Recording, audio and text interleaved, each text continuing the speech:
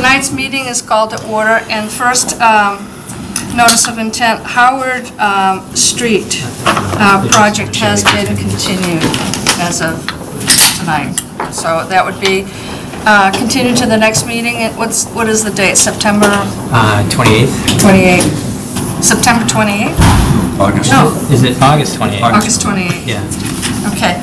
So this is meeting is being recorded on RCTV, and you can find that on Verizon 33 and Comcast 22, www.rctv.org. So it is 7:05, and we have a request for determination of applicability for 2019-11, 220 Charles Street, map 34, lot 181, Jarmusic.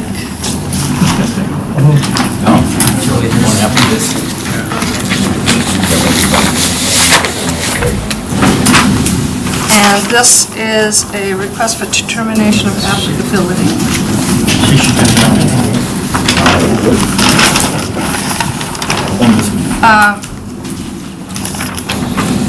Chuck Taroni and I did a site visit on Tuesday, and we generally agree with the wetland line that was delineated by Norse Environmental July 2nd, 2019.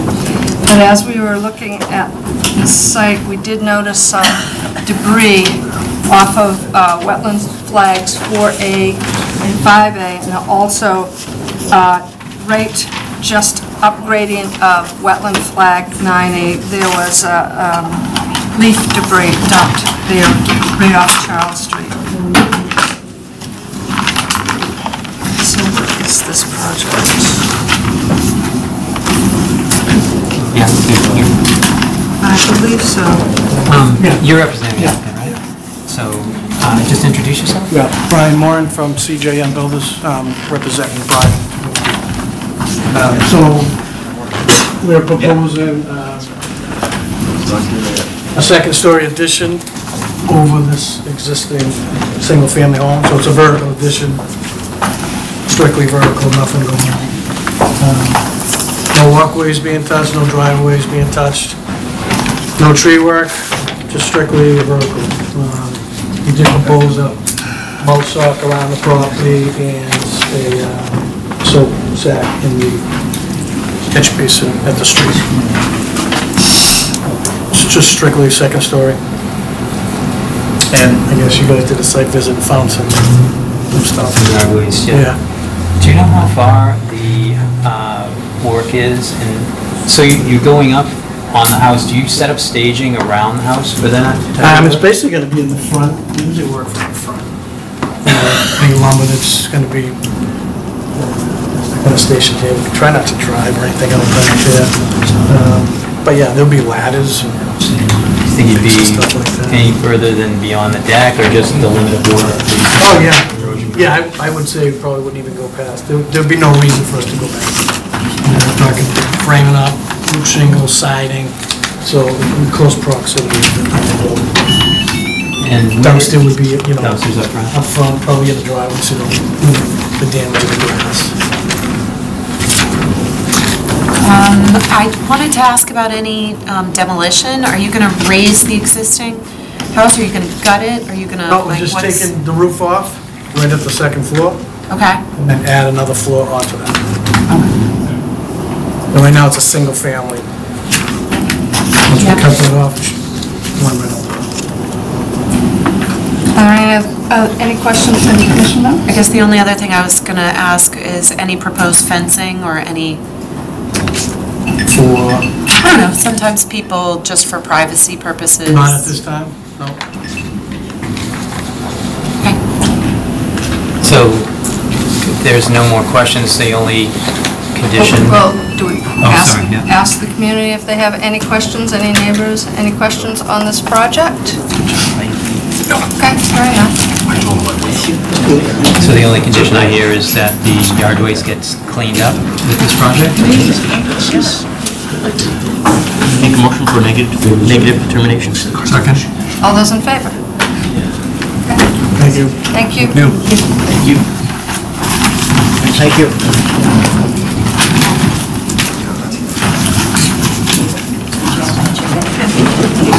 Okay.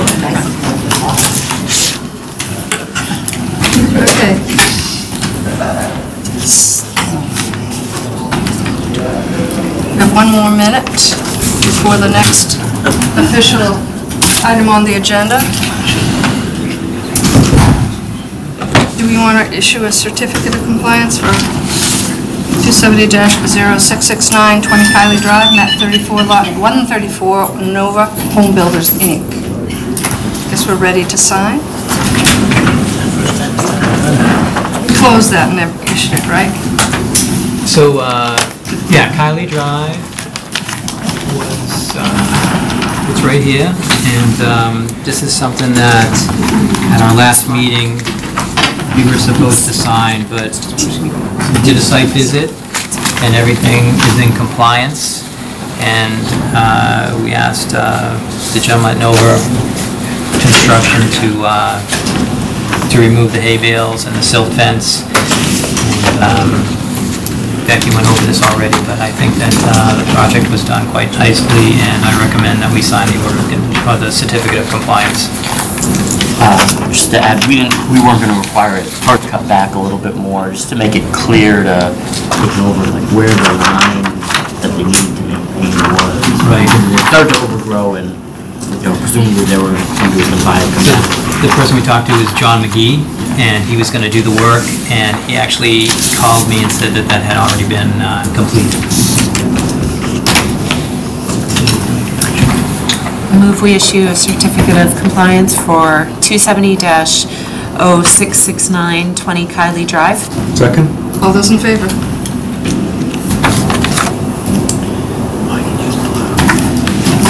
Did you sign it? There's no red. The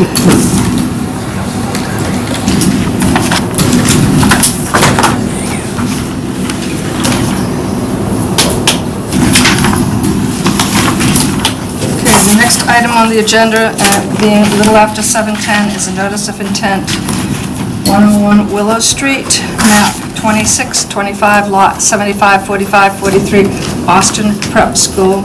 And this is a notice of intent, and the public hearing is now opened and being conducted concurrently under the authority of the Massachusetts Wetlands Protection Act, Massachusetts General Laws, Chapter 131, Section 40 as amended, and the Reading General Bylaws, Section 7.1. Hearing is conducted in the following manner. The applicant will present the proposal.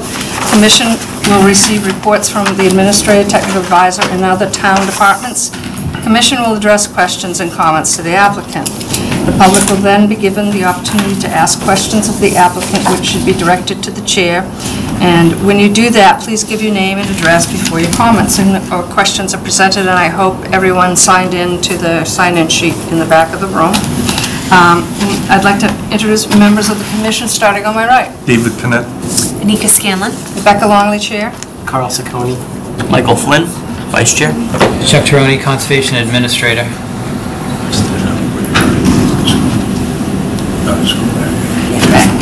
All right. Hello, everyone. My name is Evan Devendran. I'm from DeRosa Environmental, here representing Austin Prep and their proposed project for the improvements to the lower athletic fields. I'm here with members of the design team as well as a few members of Austin Prep. The project proposes to improve the athletic fields in the lower fields of Austin Prep.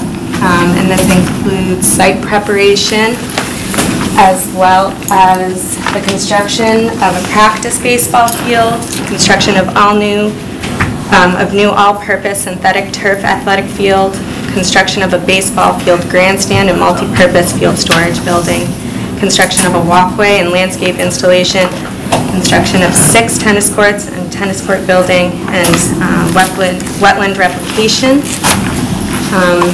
And that is because a portion of wetlands is proposed to be filled. Here are the butters. I did it twice. And this is the extra fees. Because of the riverfront multi. Oh, okay, yeah. Okay, so the torch to talk about the stormwater management and drainage. Good evening. My name is John Barrows. I'm from Marchand and Associates, the project engineer.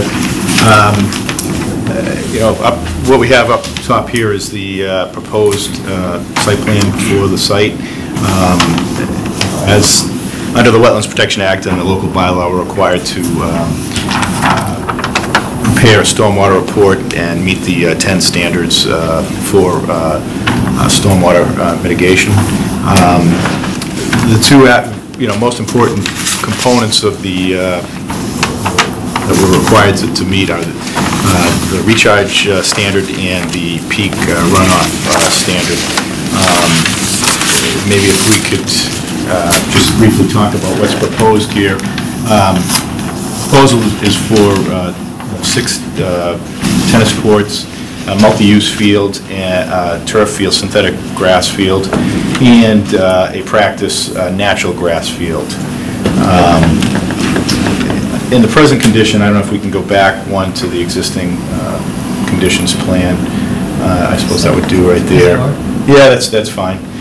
Presently, it's a natural grass field with a couple of baseball diamonds, some track facilities, and a grass soccer field.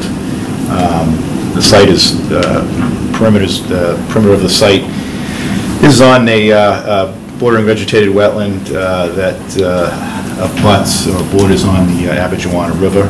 That is down through here. There's a causeway from the main portion of the school to get to the site.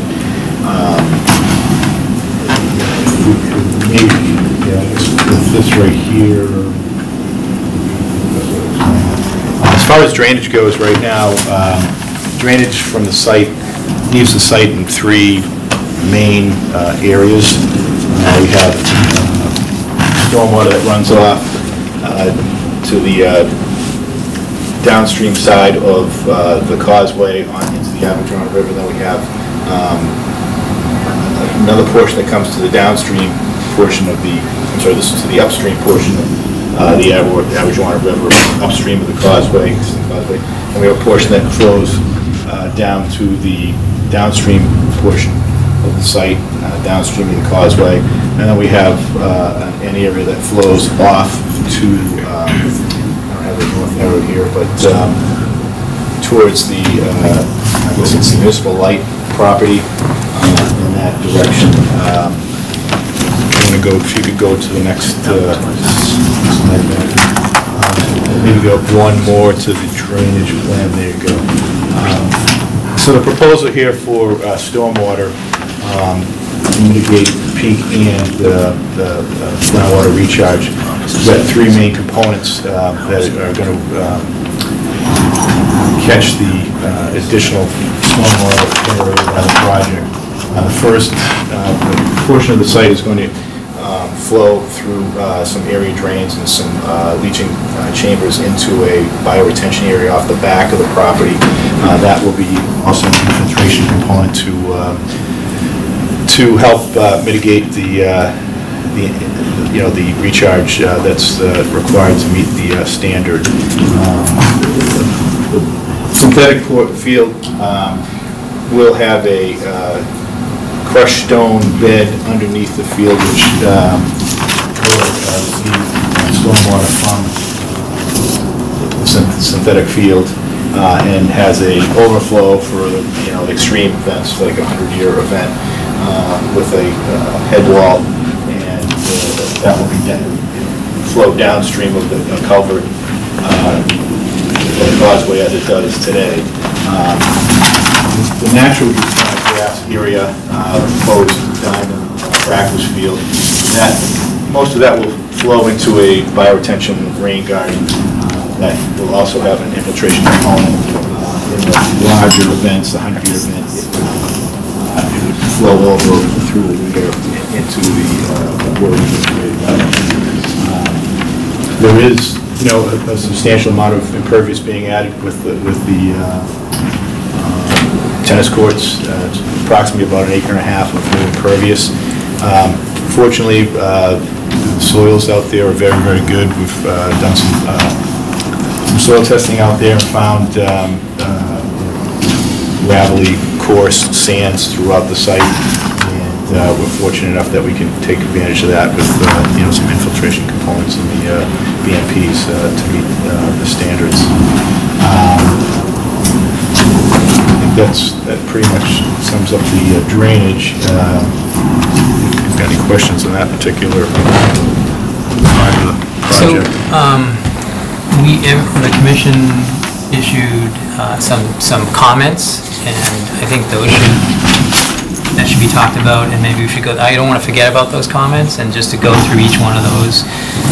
And I don't know if it's better to do it now or to do it later, because we might be repeating ourselves if we do it later. So we have been working with the planning board and the town engineer. The town engineer has seen the drainage report, and he's had a few comments, and he did put out a memo with some additional clarifications that he'd like, and we're working with him to straighten those out, but they're relatively minor. did you? Do you want me to go through some of my comments? Yeah, let me turn them on. This is not going to work. Oh, yeah, this works this time, Mike. It's just going to work. It's the first paragraph really gets at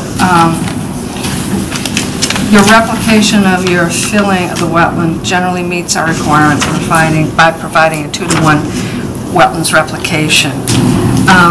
But you're proposing a seed mix comprised of grasses, which I don't know if they are found in this wetland, and I realize that you did the delineation in December when everything's kind of dead, and you can't see, it's a little hard to see with the herbaceous layer.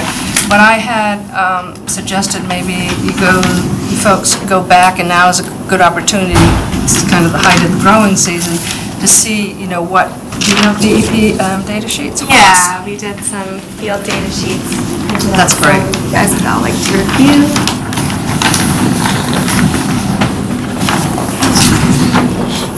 And I'm sorry, I didn't get your name. My name's Evan. Evan, did you also, Thank you. we also talked about putting in some additional plantings other than just the grass seed. Did you? Yeah, some shrubs and stuff. We did take a look at that. So on the existing right now on site is a bunch of Viburnum dentatum, which is arrowwood, which does really well in the wetlands, and also silky dogwood. So we can certainly consider adding some shrubs if that's what you would like to the wetland application. No. And we also took the wetland seed mix that we proposed, and we often use this other native wetland seed mix, which has soft rush, sensitive fern, riverbank wild rye, rough bank grass, foul bluegrass, and Virginia wild rye. If you guys Yeah, would I like would it. assume there'd be some sensitive fern in there. Yeah, So that's, and it's more consistent with what's existing now in the adjacent bordering vegetated wetland, that sounds great. so we can certainly switch the seed mix up too. Did we get that printout on the seed mix, or is that just? I didn't, this was just for my reference. Could you send that to me? It's fine. Yeah, sure. Wanted to know what are they calling that seed mix? We just call it, we do a custom wetland seed mix. Okay, so it's not off the shelf? No, Okay, we great. do If you could just send me that. Yeah, I see.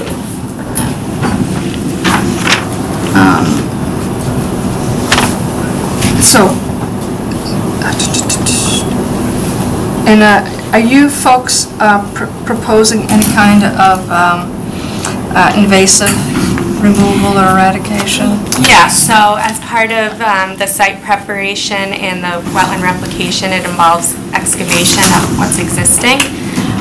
And in order to make the replication area at the same elevation as the adjacent bordering vegetated wetland, we'll have to go down 1 foot below existing grade, and then we'll augment the soil with a custom soil mix. And that includes getting a whole plant removal technique of getting out the root balls of existing invasive species. I think we've had some glossy buckthorn, some Asiatic bitterseed, all honeysuckle existing there now, which would be great to remove. And then I talked a little bit about the some of the layers of the artificial turf, and I think you folks are going to give us material safety data Which sheets. paragraph is that? Oh, that's the second to the last. Kind of run on. So in order to get this into the record, you'd have to go through each one of them. So if you're skipping things, it's I not going just to be thought part of I'd, that. try to order them to different people. But then Okay. Okay, not a problem, but Existing conditions plan shows runoff flows of that soccer field into the wetland finger, which is where you're doing the filling of the wetland, and right along the proposed replication area. But I think according to the drainage plan, you collect all the runoff from the artificial turf, and it kind of goes basically a little over to the right. And we're a little concerned about not being able to give enough moisture or water to the replication area so it works well. Yeah, I understand where you're coming from there. Reality is there's very little coming off the site now because it's so flat and such good soils. And, I mean, Evan can speak better for, better to what's going to help keep this area thriving. The large infiltration area here that's going to, basically recharge stormwater in this vicinity. I don't think it's a problem if you wanted us to move, and I know it's not, Chris has no problem with, Chris Huntress being the designer of this field, to come over here with the outfall to this. The reality is this outfall is only going to happen in like 100-year events, which is similar to what's going on right now. It's the very, very large events where, the place gets saturated and you still have, additional rainfall, where you would see overflow. But the general smaller storms, everything's going to end up recharging groundwater, which will, find its way to this area so that we don't see it running out of groundwater. So I think we're in pretty good shape with that. But if you wanted to have this outfall come here, we can do that. so that area there that you're proposing, the wetland recreation area, is higher than the surrounding wetland by Right, about I think, a foot or so. And so the thought is that it's getting a lot of, overland runoff, and it's feeding that wetland.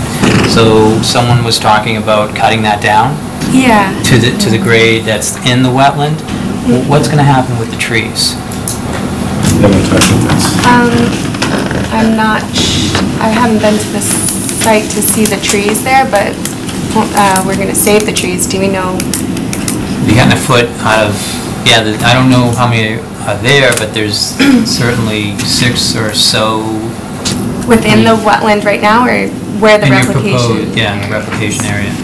So if you cut about a foot out of that, they're going to be, the roots are going to be exposed, and they're going to end up dying. So we needed, and I think this came up on the site visit, we needed you to account for the trees and give us a better plan of what's happening with that replication area as far as those trees. So we do have a tree policy. It's if you're removing them, that's fine, as long as you work within the tree policy.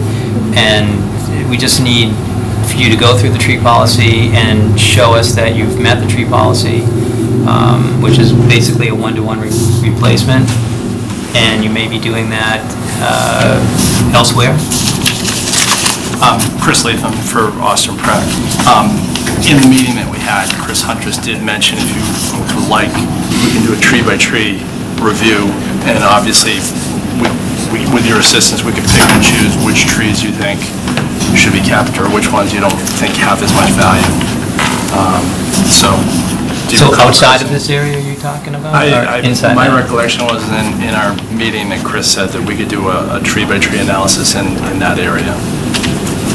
When we were talking about dropping it. So they're cutting a foot away of the base. Do you think the trees are going to survive? Any tree? No. So I think you need to count all the trees within that replication area, and anything over 6 inches you need to meet the tree policy, and then any of the habitat you need to replicate somehow somewhere else.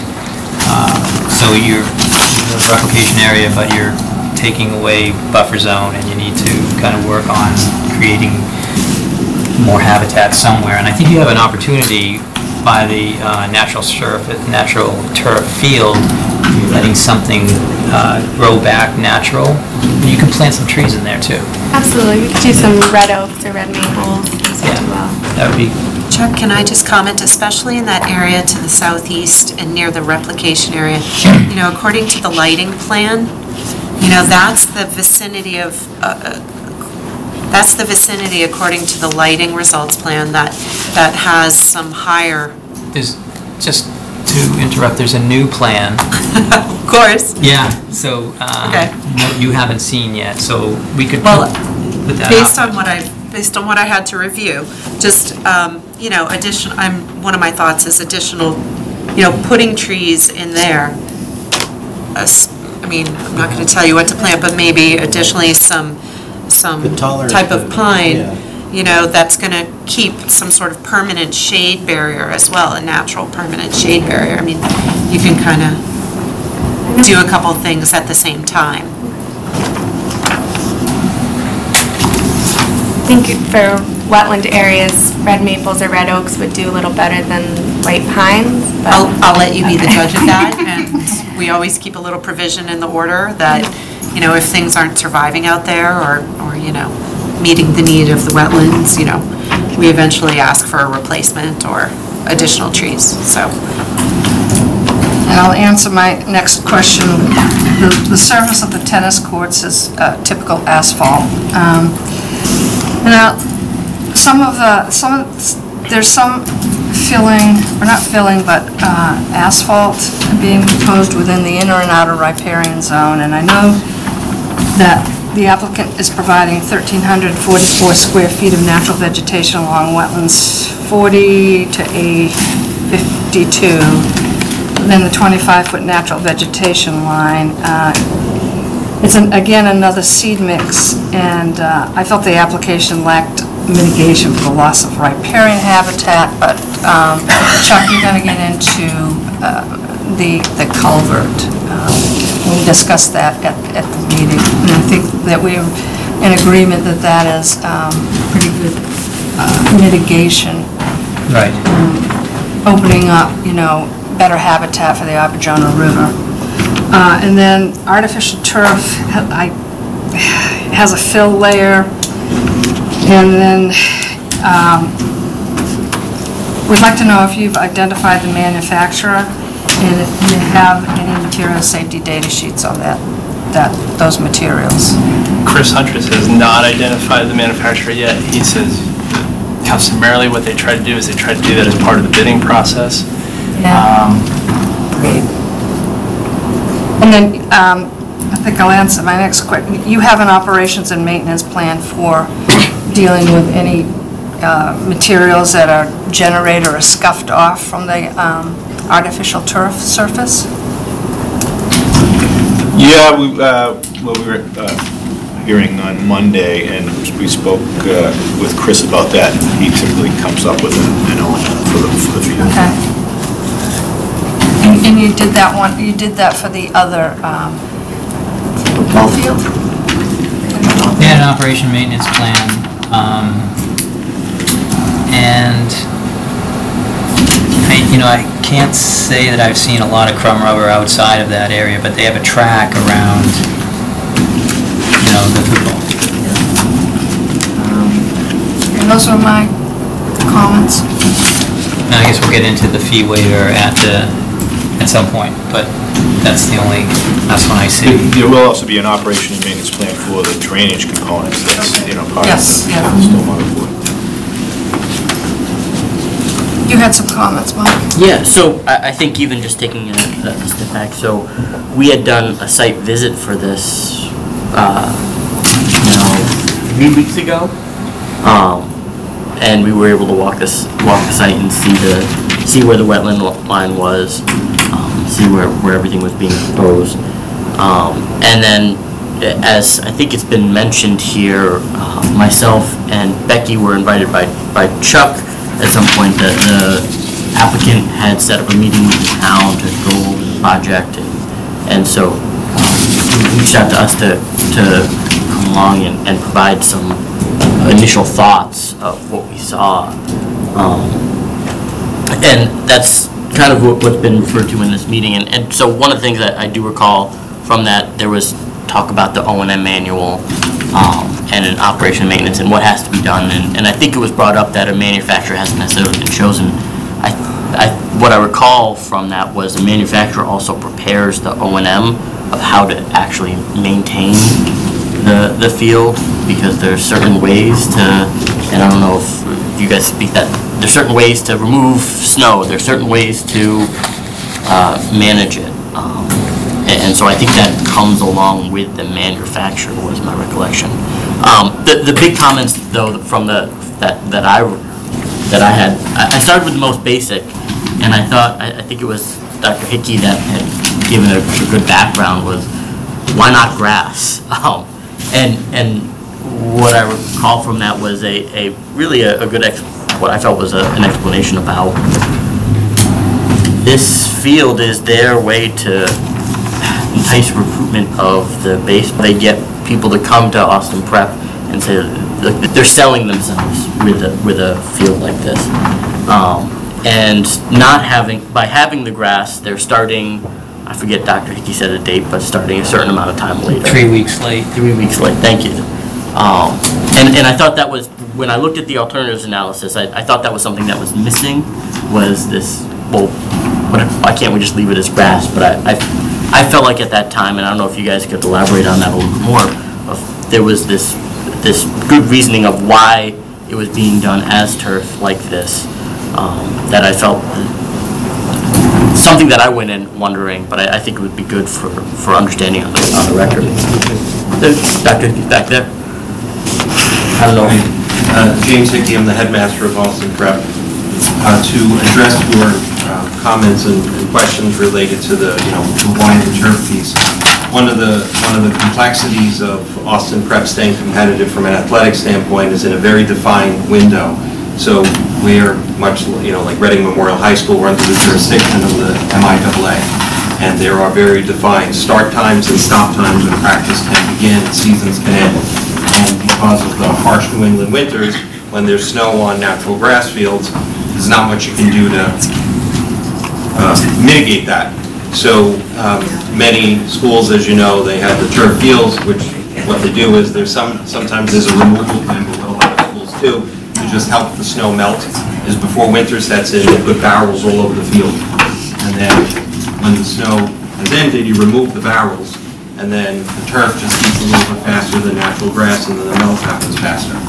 So in terms of some of the questions before related to mitigation and removal of snow, that's always a last resort. The first way to do it is just the easy way by positioning plastic barrels throughout the field during the course of the winter. But the natural grass really inhibits us in terms of being able to have a competitive program and attract and retain talented students to come to Austin Prep. We're at a disadvantage, and as many know, the private school market is very, very competitive. And they look at us and they say, okay, you have natural grass, it's not the best facilities, we can go over to another place and, play there on better facilities in the defined period of time that the MIAA allows. Is that? Yeah, no, that's what I recall, and I thought that was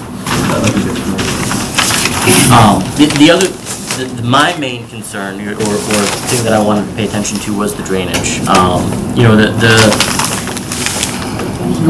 Doing the site visit, what you could tell was that, obviously everything down there is very flat. Near the wetland, the grass is very wet. There's not a huge elevation change, and so we're working with a matter of inches of where everything is. And so my questions mostly revolved around where the groundwater table was. It sounds like they have good soils for drainage, but if there isn't a good separation between the groundwater elevation, it doesn't really matter what you have for soil, because there's no storage. Exactly. And so there had been talk at the site visit and even at that meeting that there was a geotechnical report or some sort of test pits that were completed that had some indication of where the groundwater was at. I'm still hoping that we could find that and understand that a little bit more clearly. I don't know if you can. Well, originally, when the project planning started, there was a geotech firm that came down in borings all over the place. I think it's in the stormwater report, you can see it. So they peppered the site with borings. you go into the soils portion of the drainage report. And there was, Did you get the drainage report? I think so. I think I just saw something in the latest packet that was the most recent drainage report. anyway, so there was a, pretty comprehensive geotech study done. They use it for many different reasons. They want to make sure that the soils can support the field and the tennis courts and the structures. But afterwards, we came through and just did some typical test pits that, we do for stormwater under DEPs, with a soil evaluator. Yes. And you're right. I mean, it's basically the groundwater is within inches of, the wetland grade. So for that reason, we've got very shallow BMPs here. I mean, everything is with, basically at grade or within a foot of grade. So we're not really, it's not like we have like large, deep chamber systems. We just don't have that. The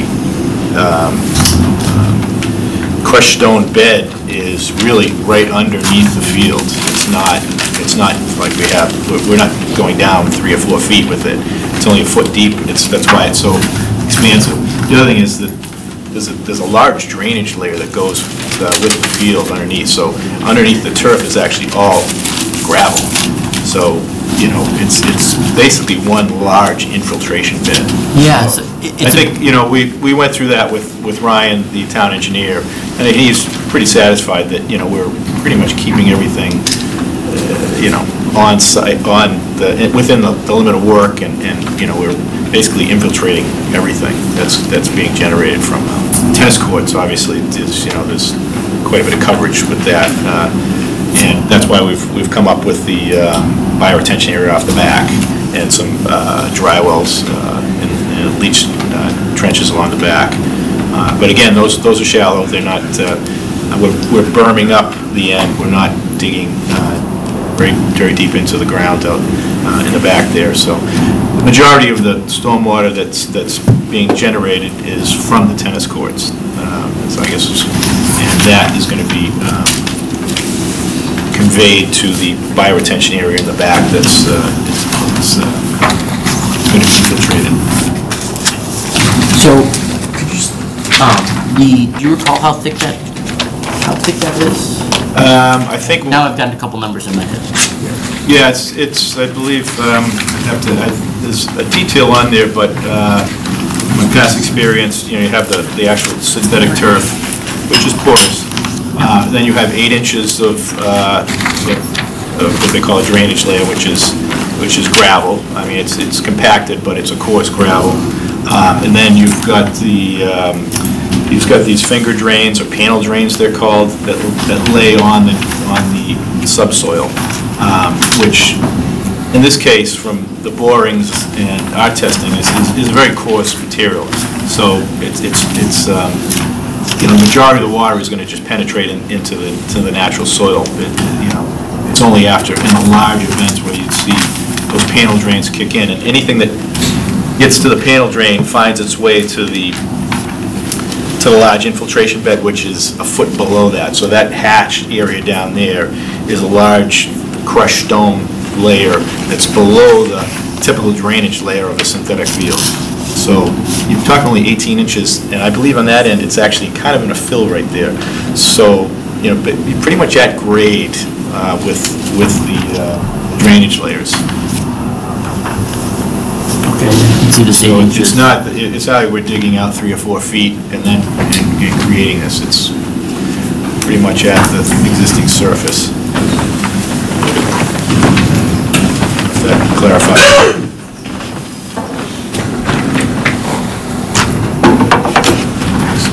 The idea here is to create a situation that's similar to what's going on right now. And that's why we've come up with the 3 different BMPs or areas, so that in the post-development condition, we're getting infiltration in the 3 main areas that it presently goes to now. So when we say, there's right on this drawing actually. So when you say infiltration bed detail, that is this hatched area? Yeah. Did you get it, Mike? Right. Just a little bit lower there. Yeah, I think it's on your plans, it would be L2. Yeah, there you go.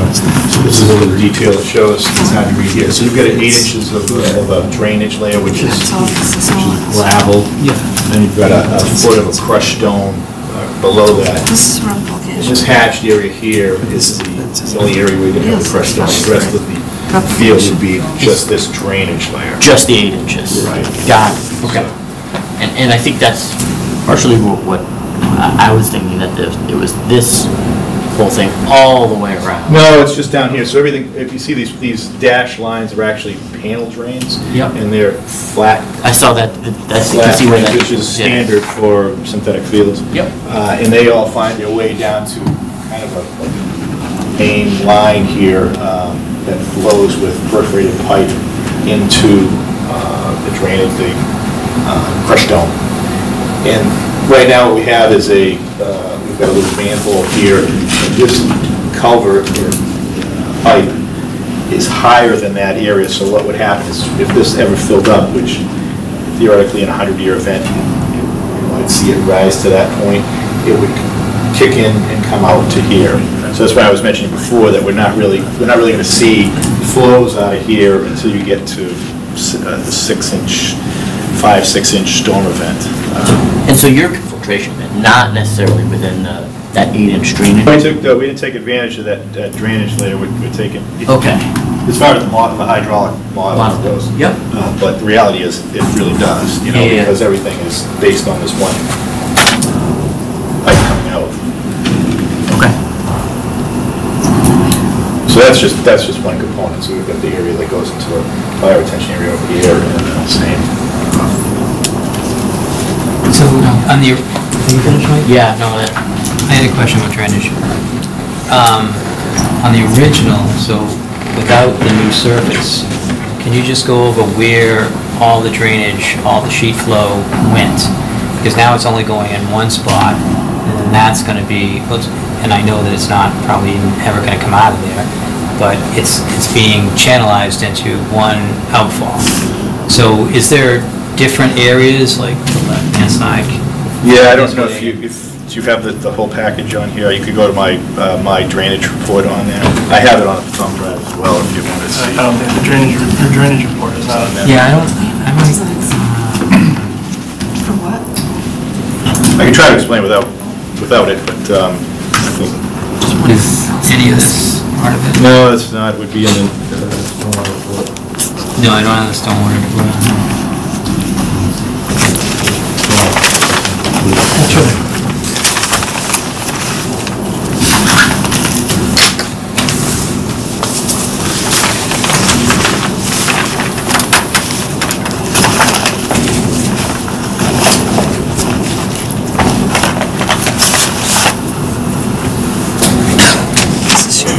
So if you go to pre-development there.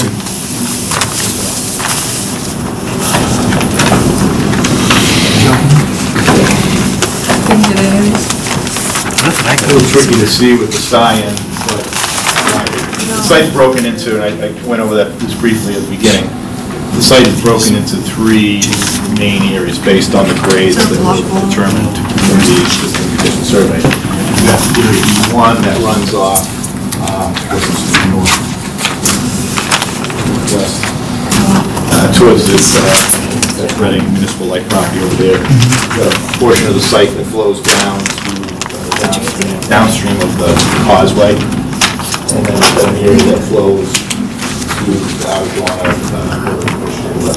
along the causeway. So E3 should still, because that's all natural surface now. Portion of it's going into a rain garden, and then a portion of it's not getting into rain garden. So it's a small area. When I show the post-development, I can kind of show that you have a break. E1 finds its way down to, I guess if we want to go to post-development. Excuse me, how's the water getting to the rain garden? If we can put the post-development up, I can show you. This is the existing. That's the existing. I understand. Yeah. I'm just wondering, how is the water getting conveyed to the rain garden? Yeah, so this is the post-development. So, portion of this is now the proposed baseball practice field, which is going to be natural surface.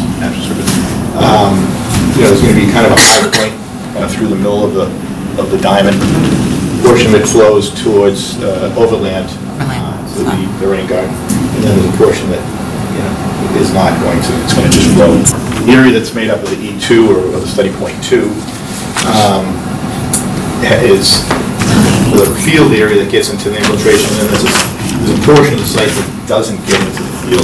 It flows by the field and gets down, so that would be this area through here. So part of the area. So it's a combination of a couple of things going on to the flow to study point 2. In reality, if you look at the numbers, in study point 2, 25-year existing conditions, the flows off there is 0.09 CFS, which is trickle, for the whole area. They're A soils, it's flat, it's good conditions with grass. So right now you don't have a lot of sheet flow flowing off there.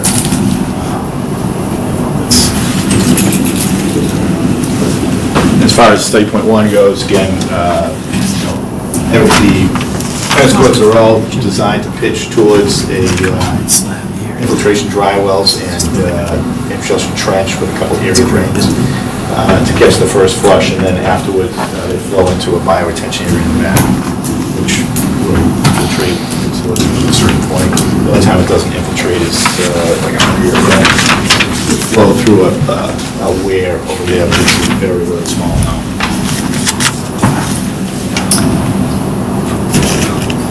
Again, there's no reason why we couldn't. This is going to be the retaining wall along the edge of the proposed field. Probably not very high. There's no reason why we couldn't have that onto this rotation area. That's preferred. This is a overflow, so it only kicks in when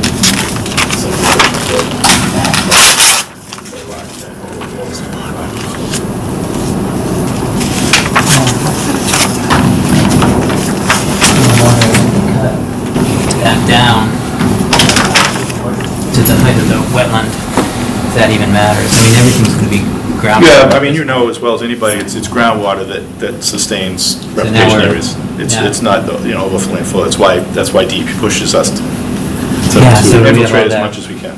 Material close proximity to the wetland, and it's deep, and it's stone, and it's all that. It's different problems now, so I'm not sure about where that should go at this point. Because I know the football field doesn't seem to flow at all. Right. Yeah, this is a large infiltration. If you want to equate it to a septic field or whatever, it's just a giant, so they do that so obviously so that you don't lose rubber and whatever, you're maxing out it's a safety thing. But in reality, with good soil underneath, you're not going to see flow up from it. I think ultimately it's brought down to kind of Yeah, well, it just turns the question to what I said, do you want that stone, do you want that more disturbance in that area, which is going to take away, where it's going to go, and it has to have outfall, it has to have some riprap. Yeah. So that might be better just to leave where it's at. Leave it where it's at. I think so. Since we're on, can I just ask a couple questions about drainage and overland flow and stuff? So and forgive me, I think there's a couple reports I don't have. But anyway, the retaining wall and the asphalt walkway along that southeastern edge of the property, it looks, based on the information I have, that the pavement is just going to go to a split rail fence and then to the retaining wall.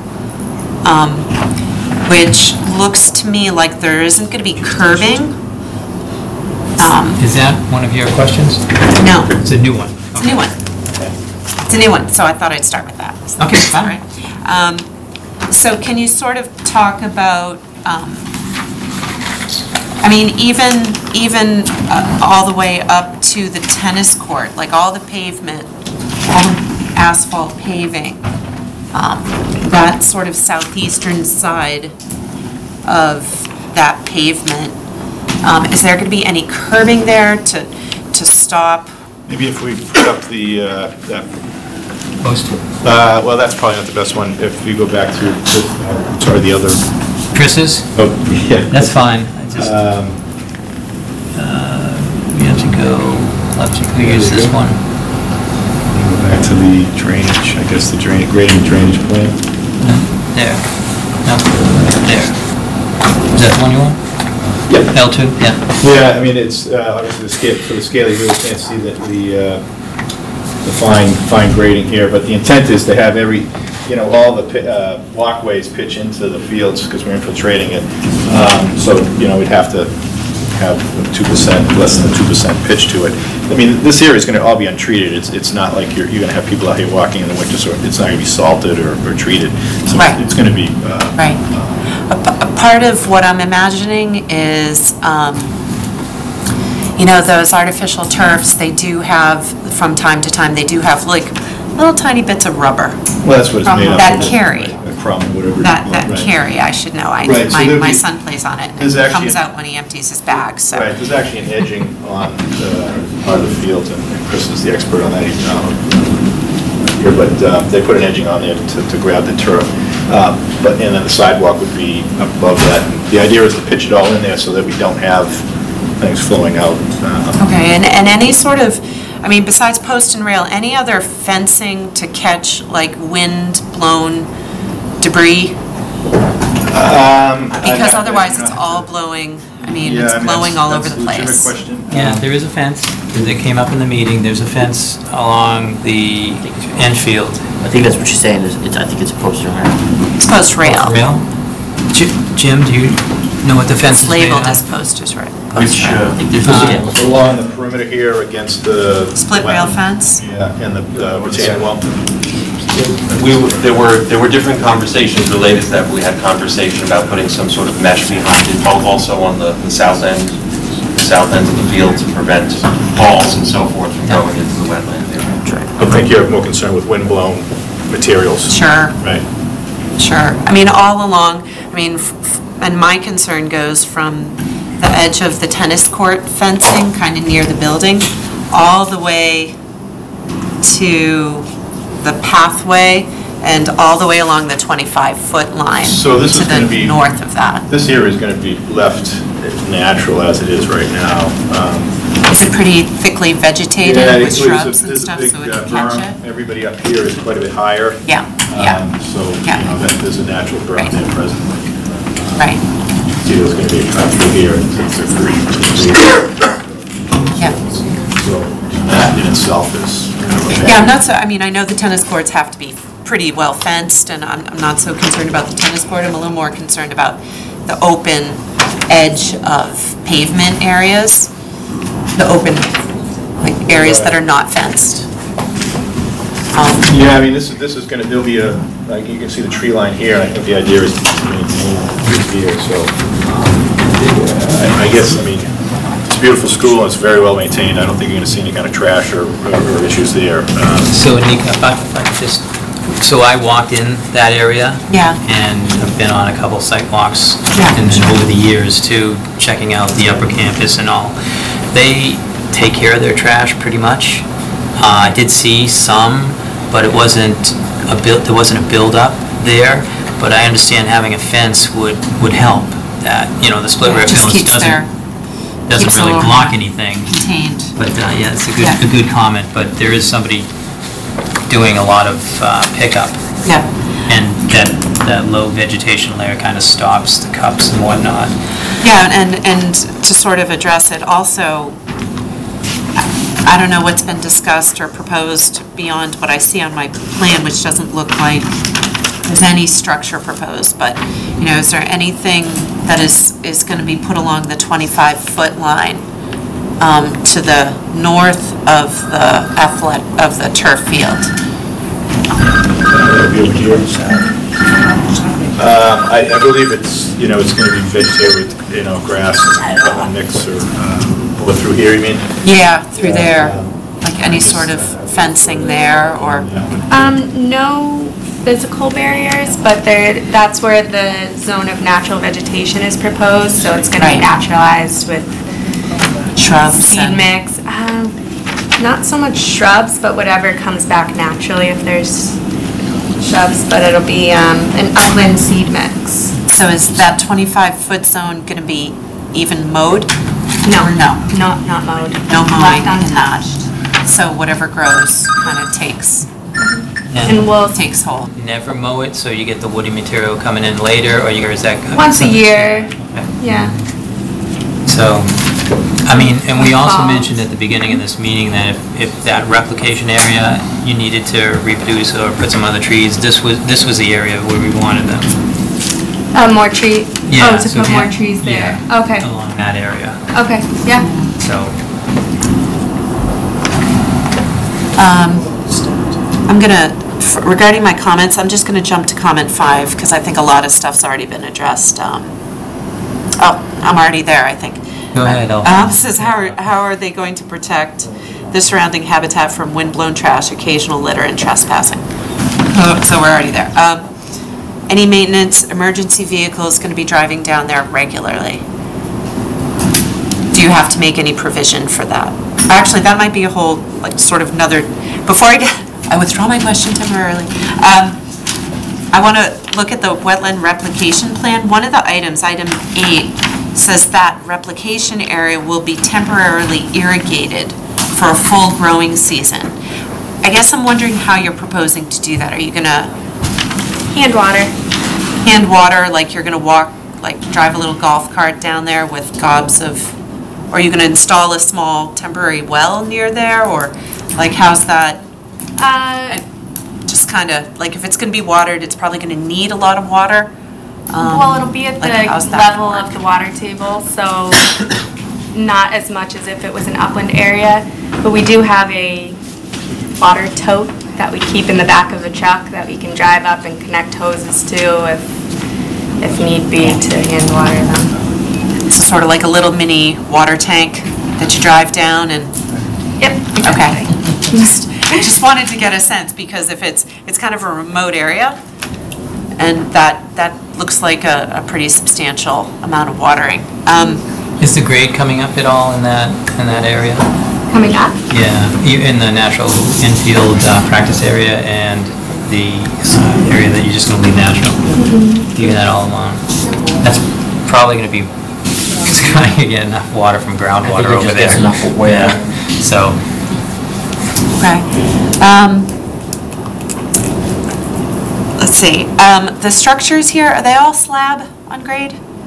Yeah, the one tennis facility there, it's my understanding that's going to be a slab, yeah. Okay, and the bleachers and the Right, there'll be dugout and the bullpen and footings the, for them, obviously, they'll have to get out 4 feet to... yeah.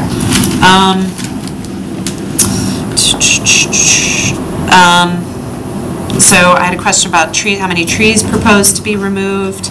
I think that's kind of already on your notes.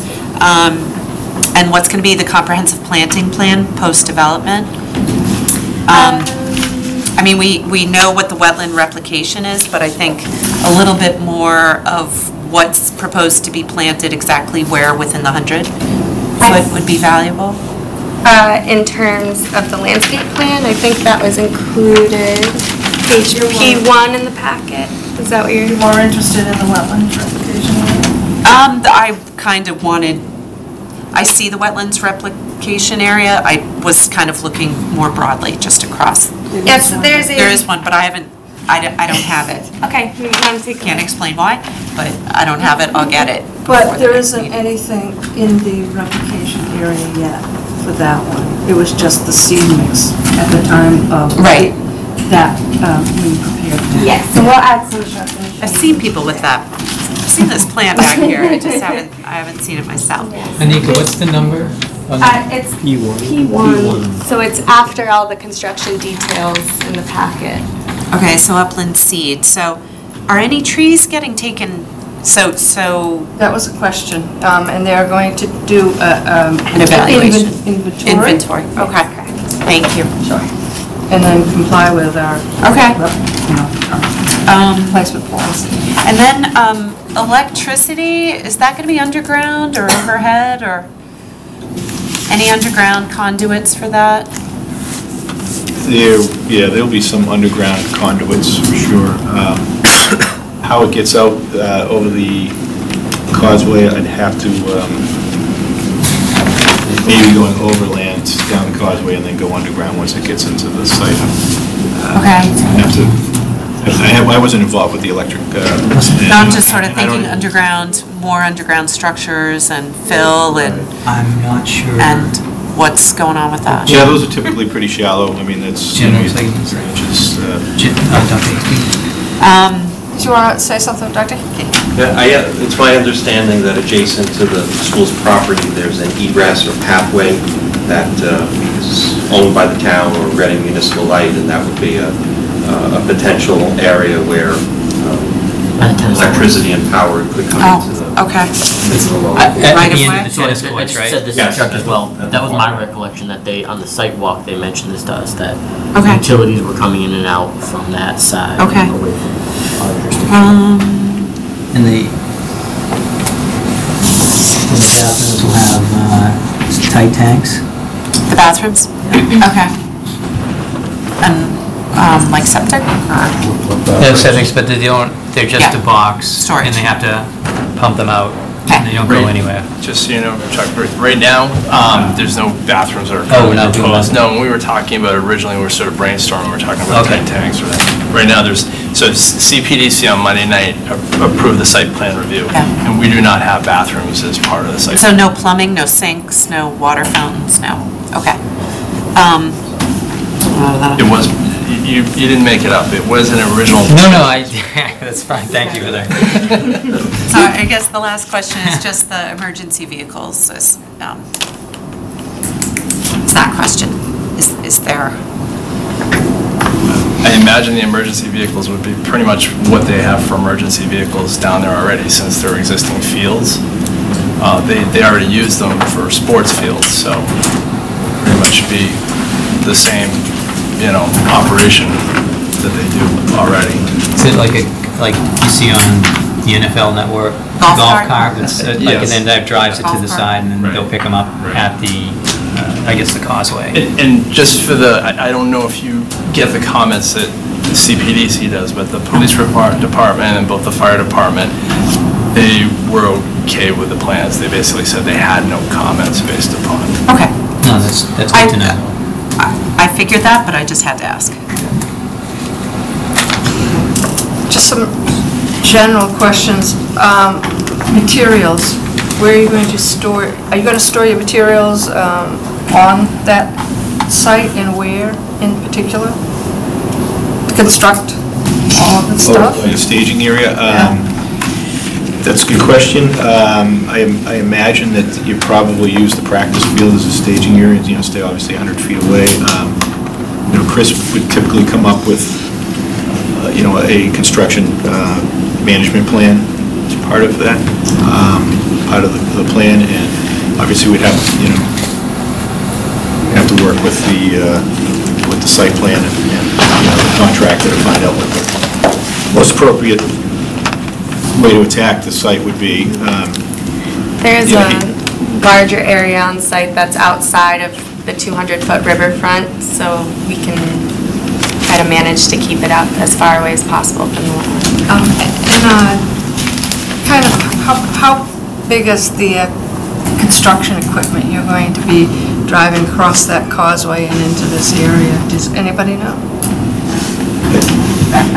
Yeah, my experience, I've seen a few of these built, your typical bulldozers and larger excavators, similar to what would be used for road construction or house construction, subdivisions that you see in local subdivisions. Nothing extraordinary, I guess, is what it... Is that culvert strong enough? Yeah, so it looks like there's going to be many trips taking out the organic layer that's out there. Yeah. And you're just going to bring that somewhere else, so I don't know how many truck... Yeah, they probably have to work with some temporary plates or something on the causeway. You're right, right now there's just, as you know, I think they're... And there's no cover over that. cover, so they probably have to do some temporary supports of some sort so that they can get in and out of there. I think, not necessarily for the commission, but the community might like to know generally kind of how long would this construction take place, the duration. I think Dr. Hickey, you talked about that. So, based on some preliminary conversations with contractors, that would plate the roadway to, to protect it because there would be vehicle traffic going back and forth. They're anticipating the construction project could take 3 to 4 months, depending on, environmental conditions like snow, rain, heat, cold, and so forth. Thank you. And then one last question from me, and I think maybe Mike picked it out. It doesn't sound like it's much of a wetlands concern, but it is in a way, and then that's the lighting into, and you had a lighting plan, and we did notice that in the replication area, there were a little bit higher lumens going into that area than... Yeah, I think I mentioned this, I'm certainly no lighting expert. None of us It's just higher numbers than we get these plans out often, and it's just numbers on a page. For me, it's another language, but the numbers seemed higher than we typically see of what was actually making it into the wetland, and I think there was going to be a second look at that. Yeah, and so what you're seeing, well, Chuck, you just had it. I'm trying. So Chris Huntress basically spoke with Musco, who is the lighting folks, and they were able to redirect and reconfigure some of the lighting. So it actually, if I remember what Chris said directly, it basically reduced the lighting from what you folks had seen previously and what was part of the first application. It reduced it by 50%. Chuck, could you zoom in on the replication area, please?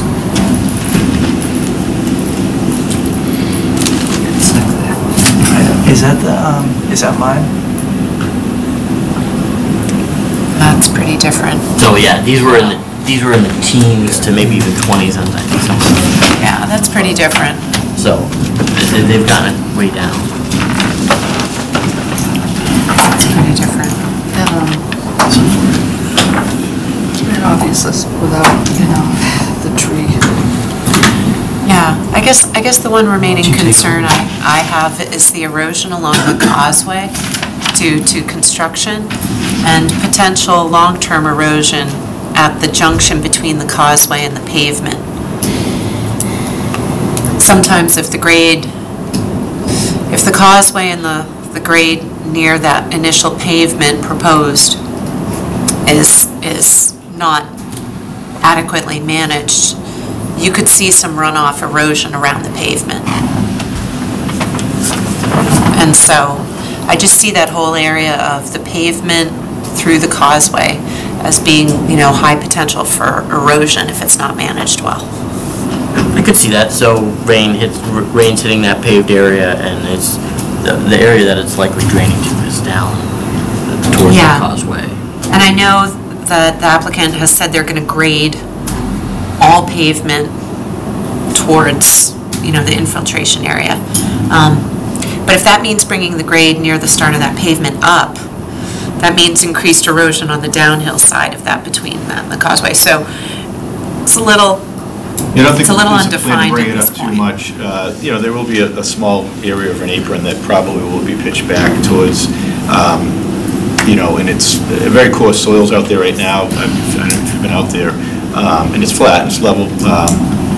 The erosion, I think, would be more by vehicles and what have you. I just don't see a lot of runoff running through there, and I think would be easily managed. It's not something that, you have a large watershed that, you just can't stop the water from coming.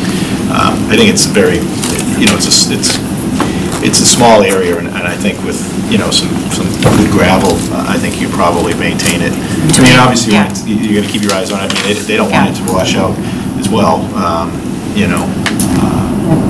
And again, just remind me, which way does the water flow? Because sometimes I kind of think there's like a divide in there, isn't there? And sometimes, depending on the flow, it goes one way, but sometimes it goes... I think it's very flat, and it might appear that way, but it flows south.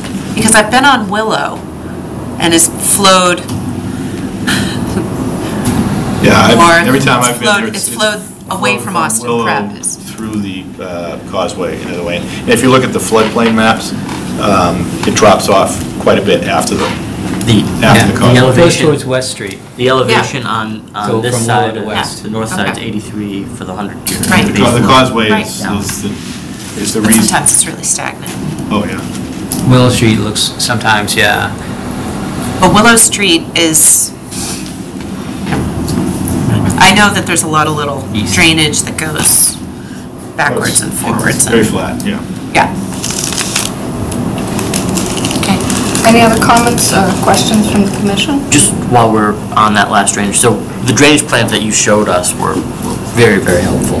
I don't think I've ever seen that. I don't know if it was submitted to the commission. I'd just like to make sure that gets in. I thought that explains it very well, and maybe that's what Ryan has looked at. Part of the stormwater report, which should be part of the notice of 10 package, I assumed that was all. Maybe just to make it a packet.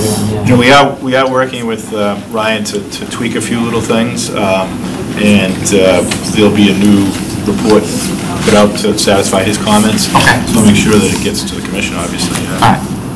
So, yeah, the town is waiting for a report from AECom on more information on the Abachona River.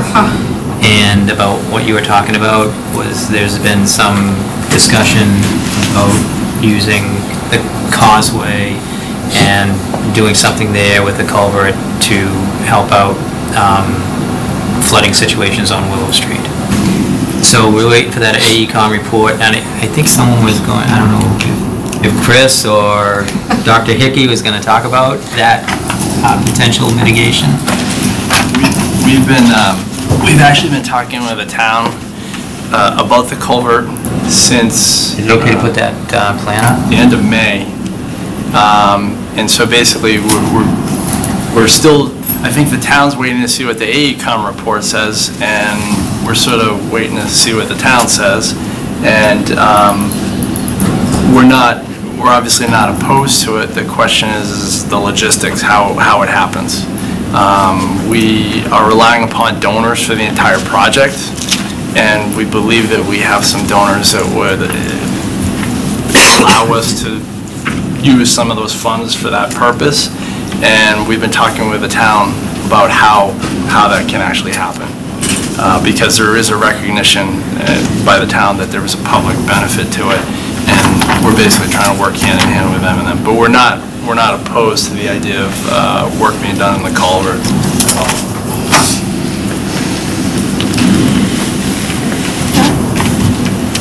Yes. So I see two things here. I think the culvert would be great. I think much as we generally don't want to see paved surfaces in these areas, I think right now that area you can see is somewhat of can get messy and just create its own erosion issue. So I think even just creating a nice loop out to this, because there's going to be access. They need access.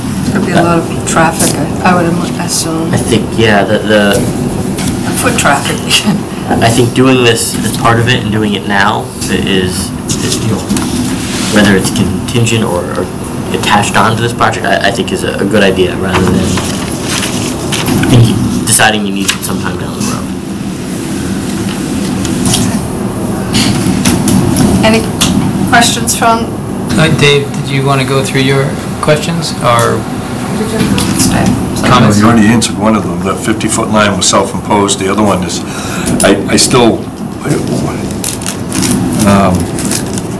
I didn't do the site visit because I had a knee replacement, so I wasn't going out there. I didn't go out there, so I just mentioned to Mr. Tirone that a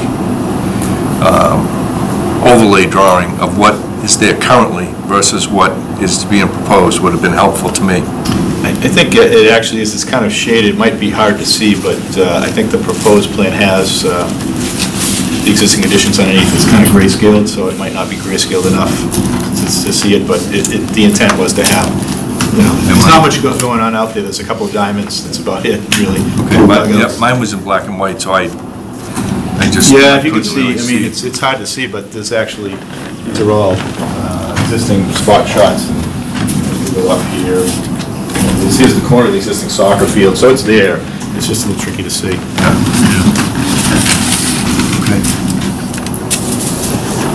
Yeah, you can see the diamonds there. there was, I think, actually our firm did the existing additions, and there was some sporadic lining of the soccer field at that point, so we picked up as much as we could to try to locate the soccer field as it exists right now. Say so. I still don't see it, but... Yeah, I mean, you can see the two dugouts right there.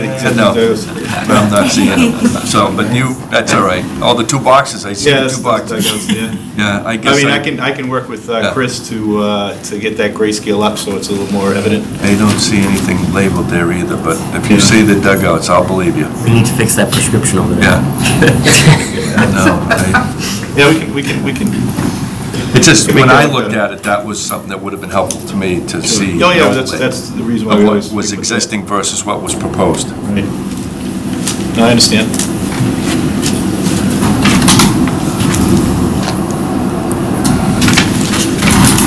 Any questions from the community?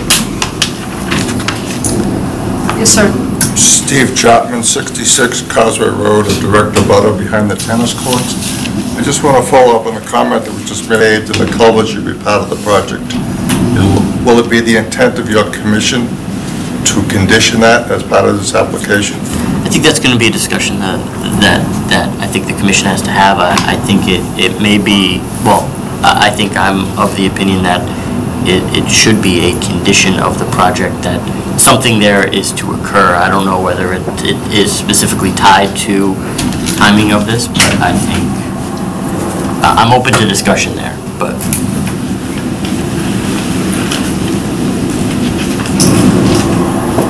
I think we were looking at that as mitigation for impact to the riverfront area. Agreed. Yeah. I don't know about the timing, but I think there's some options. I know that there would be a lot of engineering involved with that type of, pavement and well, we've got to wait until the AECOM report is done, so that's going to take some time too. But if it's conditioned in the project, it doesn't necessarily mean that it has to happen specifically with it. It at least says that we're making a decision on this project with the understanding that something is going to happen, and somewhat what we expect, whether that can change based on engineering, sure, but yeah, we don't know what it is. We have some expectation that that's some sort of compensation. May continue. So in order to issue your certificate of compliance, will that pavement be in or it will not be in? So this is again my opinion for discussion of the board. I would make it a condition that we wouldn't issue a certificate of compliance without that piece completed. Do you see the culvert, which you're talking about, right, as a benefit, a public benefit with this project? Something for the community? I cannot comment on that. I don't know. Are you in a butter?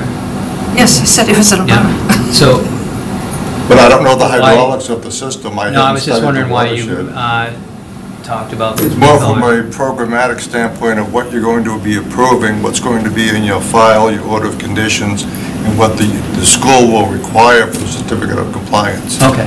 That's helpful. If there might be a funding shortage. Yeah, that's helpful. I was just wondering why that came out. I don't want the school to get into a bind that they're not going to be able to get their certificate of compliance if they don't have the money to do the paving and the culvert, or the timing is not appropriate to put it in. You follow me? If you're waiting on AECOM and you're waiting for your town engineer, you're sort of tying their hands if they want to build this project and get it done in 4 months. But we're not, so the Conservation Commission needs to look at the environmental aspects of this property, and there needs to be some checks and balances to what's happening. And essentially they're removing all the grass and they're putting down synthetic turf. There's got to be some equalization. Just for the record, I'm a stormwater engineer with 40 years experience and sat on your committee. So I'm not just talking to you. Sometimes you ask questions so everyone else understands what's going on. So there needs to be some equalization out there. And one of the screaming problems in this area is the flooding.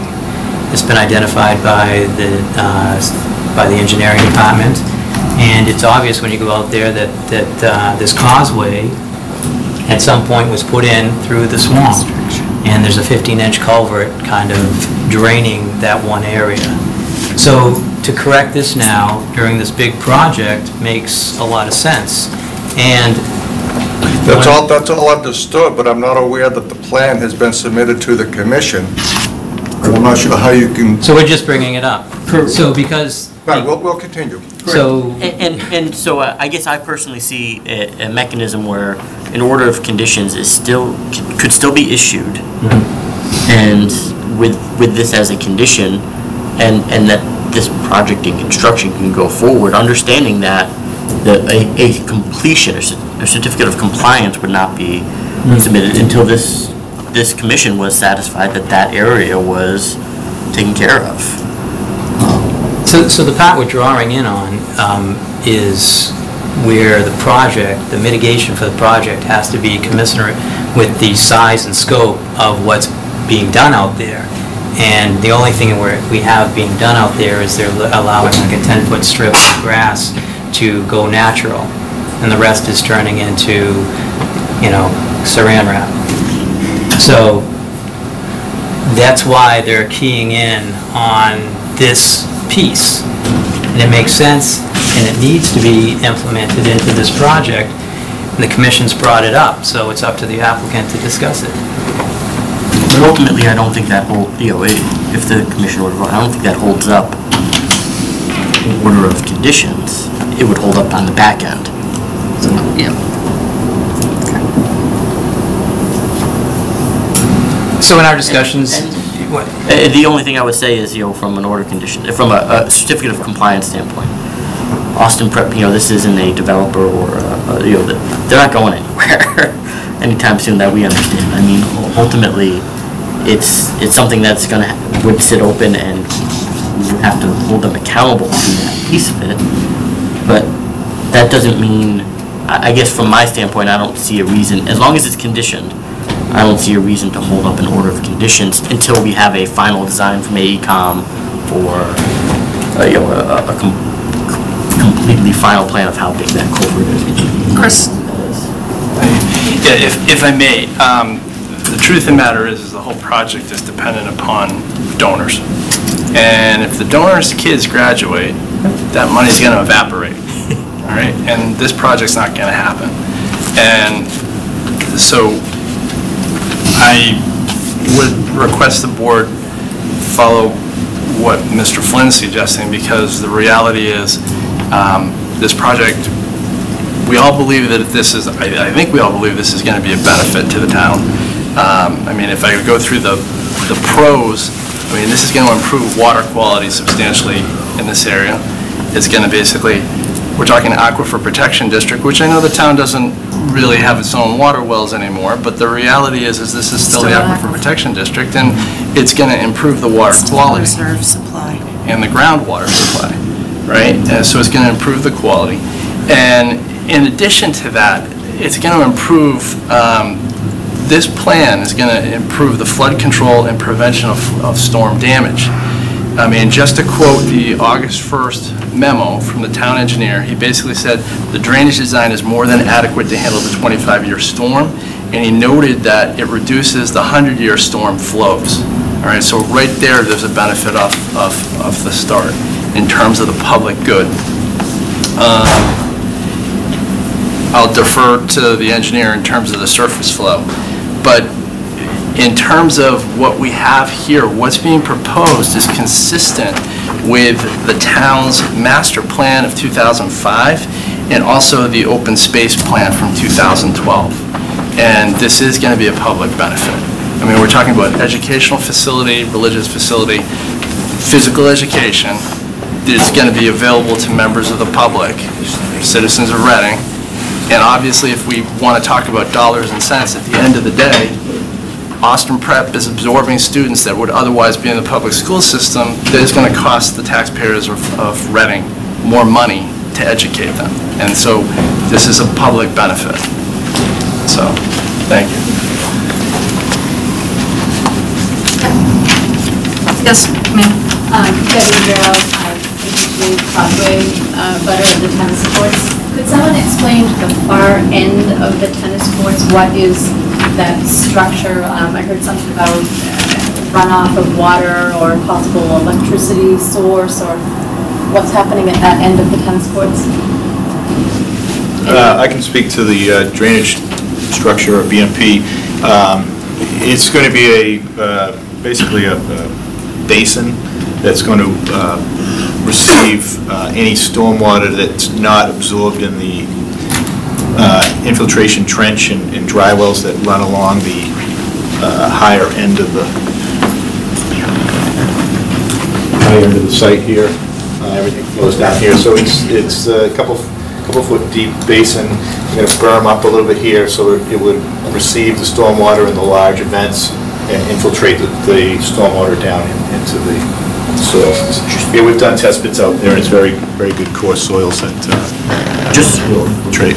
for clarity, it's going to be grass slopes, grass base. Oh, it's a bioretention area, so it's going to be a mix, a sand mix, vegetated with, you know, there's, if you go in DEP's standard stormwater handbook, they have a list of recommended plantings in that area, you know, in a bioretention area. So. So it sounds like it's not a structure. No, it's Correct. not a structure. Okay. We show It's this. a basin, not a structure. Yeah, Bathtub. we're actually working with the town engineer on that, so it's going to come up slightly. It's not going to be as deep, and it might get a little bit closer to the tracks. And I don't think it's not necessary to have a head wall there. These plans show a little head wall. That's really not going to be necessary. We'll just have a mitered end to the pipe with some crushed stone riprap to absorb the water, but there won't be any physical structure there. And just one more quick follow-up question. I'm assuming that all the construction vehicles will be coming in from Austin Prep, and they will be, do I understand that there will be no construction vehicles coming in the Causeway Road end of things where the tennis courts are? Will all construction be coming in from Austin Prep? Vehicles? That's my understanding, is that correct?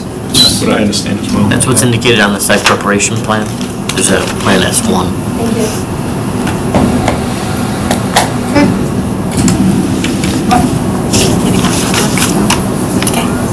Any more questions from the public? Hearing none? I move we continue this? Just, when we began the permitting process, as the town, made us aware that there's a public interest with remediating the culvert, doing what we can. So that wasn't anything that we initially considered, but recognizing that this is potentially a win-win scenario, we engaged in earnest dialogue, which is ongoing with the town, to find a way to resolve that. We are committed to that, as Mr. Flynn mentioned. We're not going anywhere. We've been in the town nearly 60 years. We want to be a good community partner. We want to continue to support, the growth and development of Reading, and we are committed to working towards that end.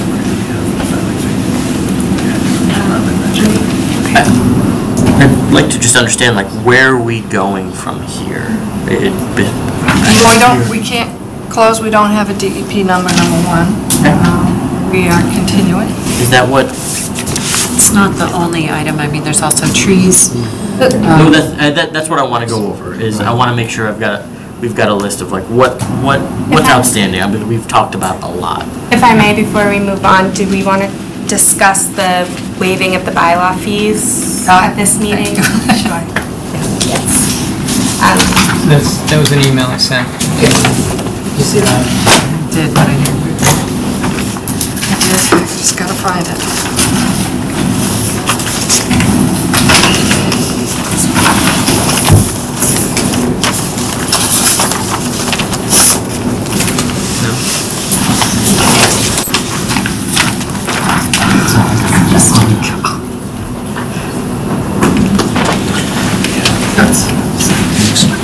Can I make a comment about the waiving of the fees? I'm a retired school teacher, been teaching since 1975. I fought and scraped and scrounged for that entire time to get funding for anything I ever used in my entire career for teaching, so I am fully in favor of relaxing the entire funding fee for Austin Prep for this project. Chuck, what did we do, or was done for the football field? We waive the entire fee. What do the other members of the commission feel? I'm just going to comment, I'm not opposed to a reduction, but I just want to comment that, you know, the amount of additional work and involvement that Chuck has and will continue to undertake is going to take some time away from other projects, and, you know, just with the demand, and, you know, I want to move ahead with this, you know, with Austin Prep in reviewing that fee, but I'm not totally convinced that a full 100% reduction is realistically gonna work. We should also continue to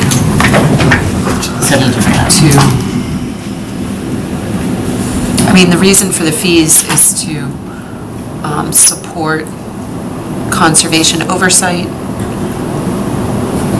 and involvement in the project. I mean, there's a reason for the fees, so.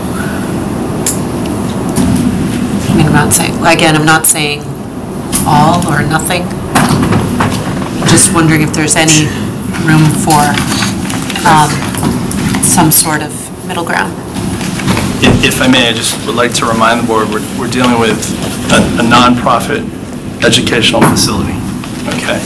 We're also talking about a situation where we've been talking to the town about the culvert situation, and the school is trying to earmark money for a substantial contribution or development there that's going to have major impacts and hopefully for the public good in fixing what the town is concerned with.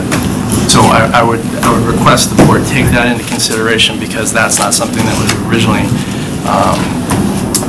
something that we had talked about, but as good neighbors, we're making a significant contribution in that regard. And I have faith that, based on Austin Prep's track record of previous wetlands projects, you know, that the projects are, you know, are not going to be, you know, something that we could anticipate a lot of difficult complications with. I mean, we've worked with Austin Prep before on previous permits, and they have been a good neighbor about just about every order item. I just bring it up to play devil's advocate and to have the conversation. And if other sentiment is you know, we could just take it to a vote and discuss it further or not, or it's up to you guys. Any other members have a comment on the fees? I mean, I think that we talked about this when the football field came up, and they let everyone in town, correct me if I'm wrong, we let everyone in town use the tennis courts, and they're not blocking off any of these areas, and it's a non-profit, and I would hope that if there was an opportunity, the money could go towards, you know, somehow towards the culvert in some way. But, you know, this is a huge number on this project. I mean, what we're giving back is nothing. It's probably only half of what's needed for the culvert itself, but I mean, that could make a big difference. I think that we have, you know, Austin's Prep, their heart is with the culvert, but I think that the process that it goes through with the town and having everyone say yes, and getting, you know, the town needs to know that it's the right thing to do, and who's going to take responsibility, and, you know, all that, and work is going to happen, and what's our role and what's their role. That's probably what is delaying a full-throated statement on this culvert. So you know, this is, if you wanted to allow the the Austin Prep to waive the fees, I don't think that you would think about it ever again and say, geez, we shouldn't have done that. I mean, No, I think it's, yeah. you know, I do see the benefit of it, and the way things are proposed, it fits the requirements. You know, we've asked for just more information here and there. Just throwing it out there as a comment. I think It's a not good a small point. fee. Yeah, it's not a small fee. I think it's a good point, what you said, that there is involvement from Chuck. I think ultimately what I've heard tonight is, which is, I think what Dr. Again is correct, that there is a public value. Absolutely. And it's the long-term public benefit. Exactly. I know. And I think that's going to be continued, and so I think consistent with what we've done in the past, I think I'm fine with it. I'm fine with it.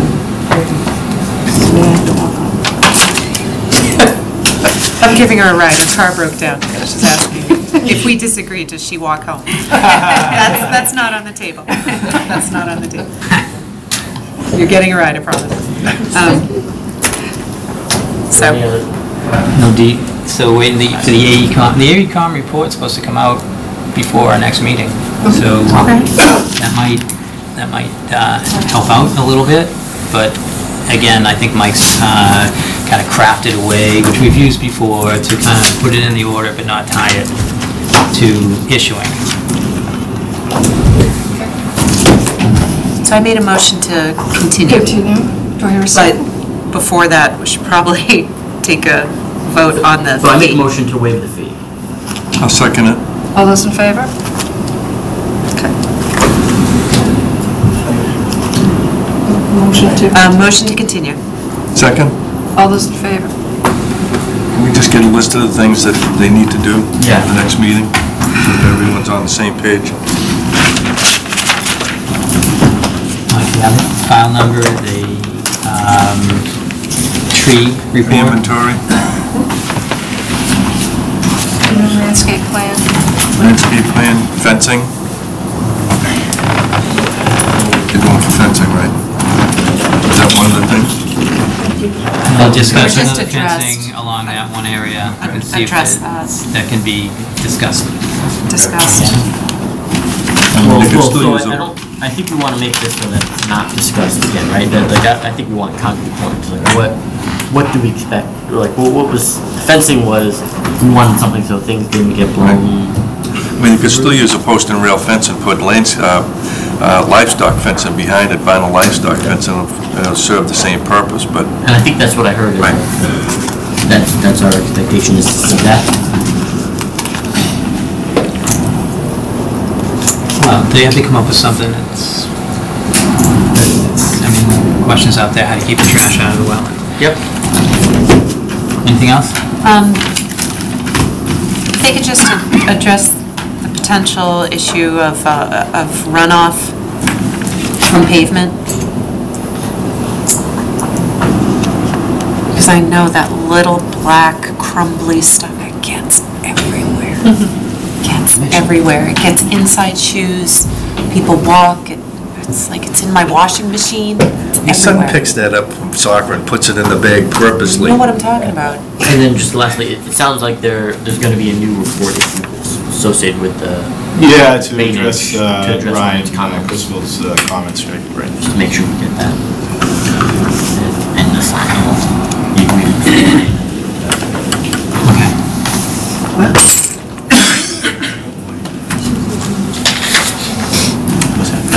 Oh, yeah, we improved the grayscale on the proposed condition plan too, so make it more legible. New plans. I think there's going to be some tweaking of the drainage, so you'll see a new set of plans that'll come through too. Anything else?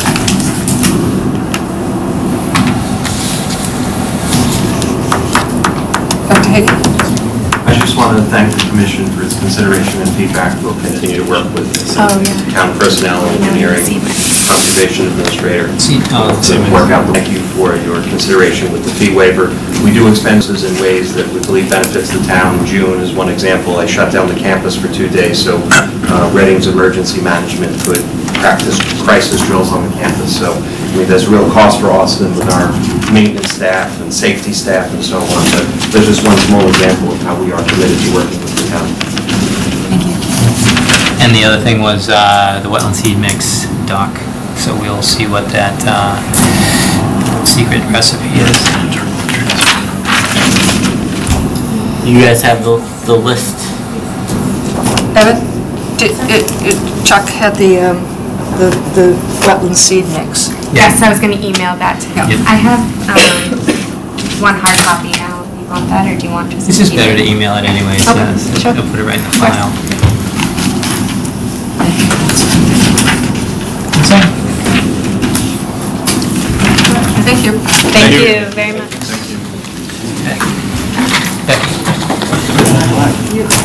Becky.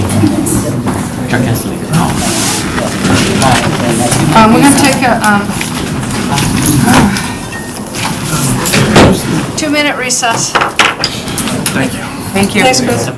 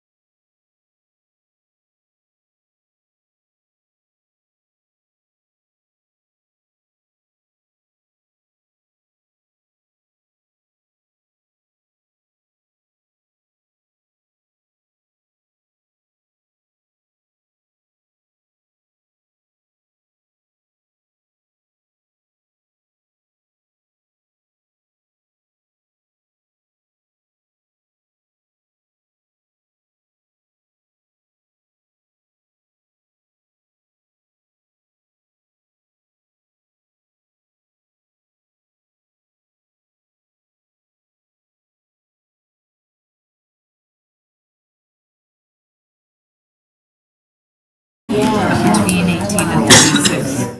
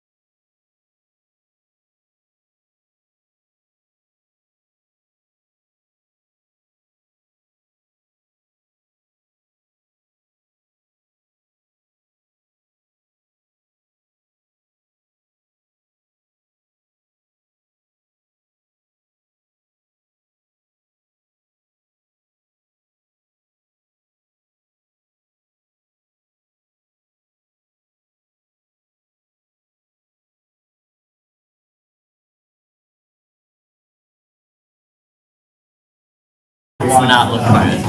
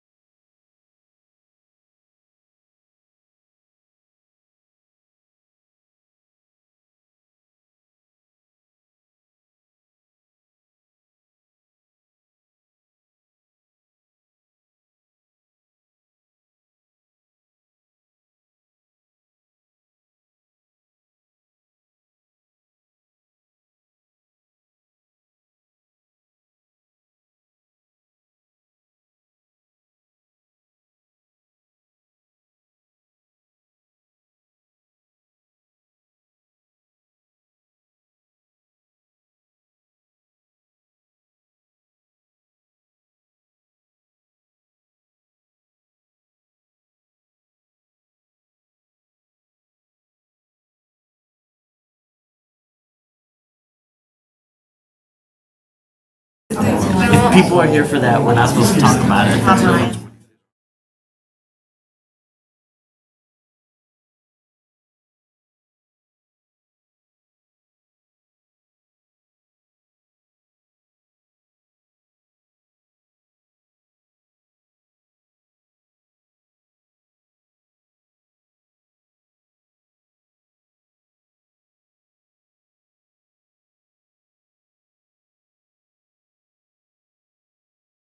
Yeah, I got it. I got it all under control. Alright, so where are we at?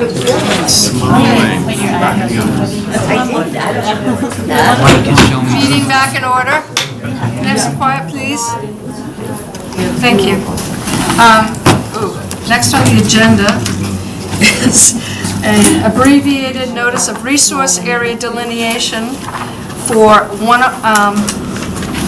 18 Small Lane, map 40 and 41, lot 153, 155, and 29, KCJ Del Rey Realty LLC. Hi, I'm Steve Erickson from North Environmental. We flagged the wetland. I know Chuck has reviewed it, and Rebecca has been out there apparently. There were a couple of minor changes at the entryway that I haven't gotten on the plan yet. The engineer is changing that, but we agree with the changes. We have no problem with it, so I think we're in agreement on the boundary the way it is now. Yeah, we had a meeting with Maureen yesterday, and we walked the site, and had the periphery of that wetland appeared to be at the base of the slope, and we didn't, other than one of the entrance flags, we didn't have any other. I'm sorry, what was that? Other than one flag at the entrance that we moved, we had no differences of opinion on the location of those flags. Do you know which flag it was? It was actually,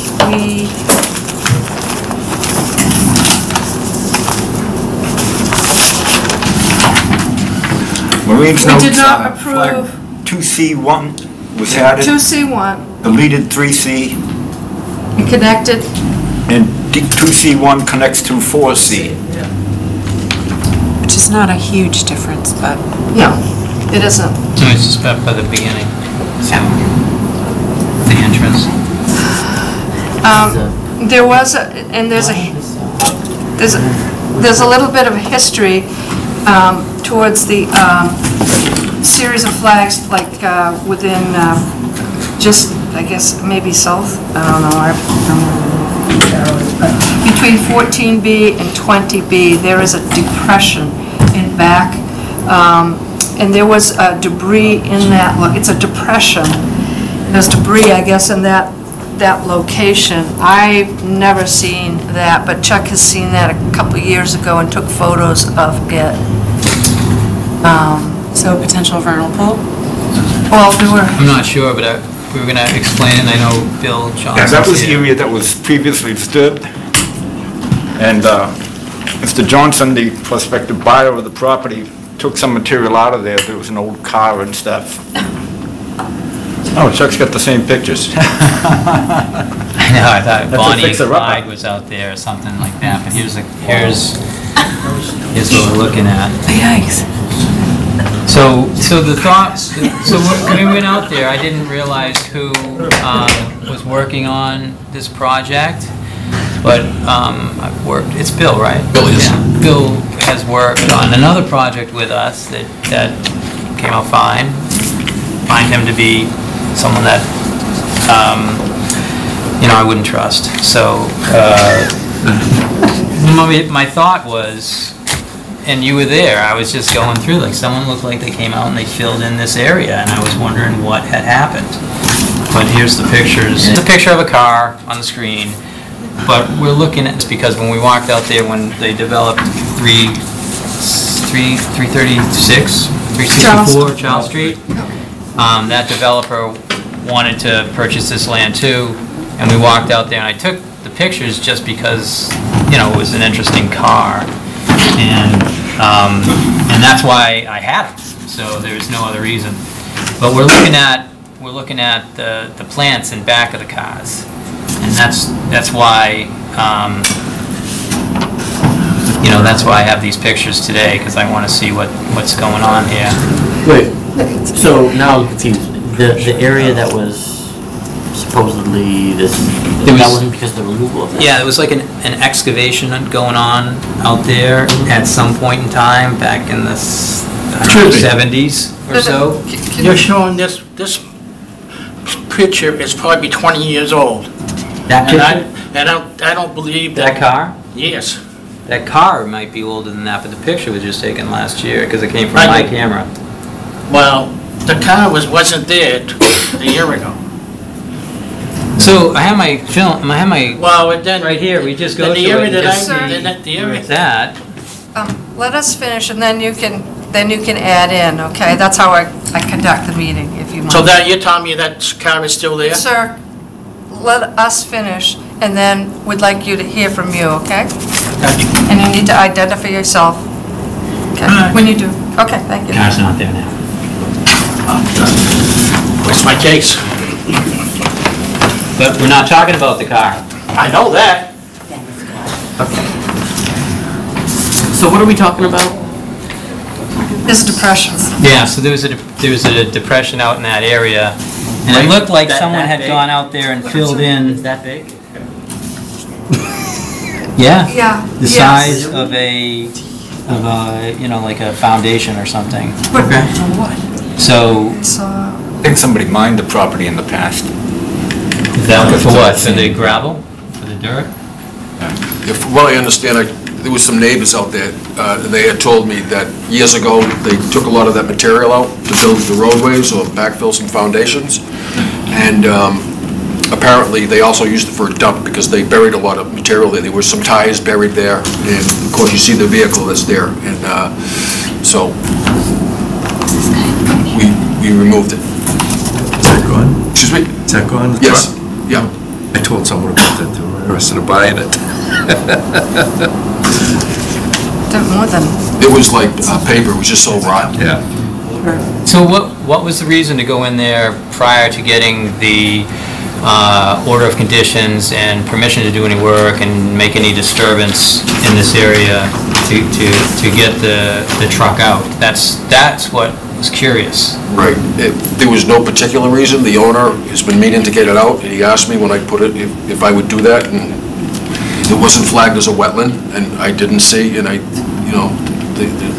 topo supported, even if we made any disturbance there, it didn't seem like, there'd be any flow into the wetlands, so there's no particular reason. But there was gas tanks. Who's this gentleman in the white shirt? What's that? Who are you? We just want to know. I'm sorry, I'm Bill Johnson, I'm a developer. Oh, okay, thank you. So I'm all sorts of confused here. We're talking about an excavation, or we're talking about a truck being removed? Because I'm hearing two different things, and they're two different areas? No, there's one area. One area. So this is the area right here. I guess it's right in this area here. And there's I guess there's a road that comes in like this and along in that direction, then goes back out onto Small Lane. And it looks like, you know, the pictures that I had when we went out there originally a year or so ago before 364, or whatever it was, 366 Charles Street was built, there was a truck and there was an area, and I said, that looks like it's, you know, a wetland that would be jurisdictional under the Reading bylaw, because there was, in my opinion, sensitive fern and maybe, you know, maybe some groundwater. But there's the pictures I took, and again, I wasn't taking pictures of the resource area, I was taking pictures of the truck, and they don't show anything except maybe sediment fern. And we looked at the pictures out on the site. That's all we have. So, didn't you and Maureen and Steve, didn't you see some skunk cabbage in an area? I'm sorry, what was that again? Didn't you see some skunk cabbage in an area? I saw some wetland plants. I didn't see skunk cabbage in that area. There was some cinnamon fern out there, which I believe is facultative. Yeah. You said you saw skunk, and I thought Maureen said that, yeah. And I thought I did too. But I'm only going by, you know, whenever I was out there. Just from the grade on this site just changes quite a bit. I see it goes all the way up. It's like a 14-foot slope at the peak.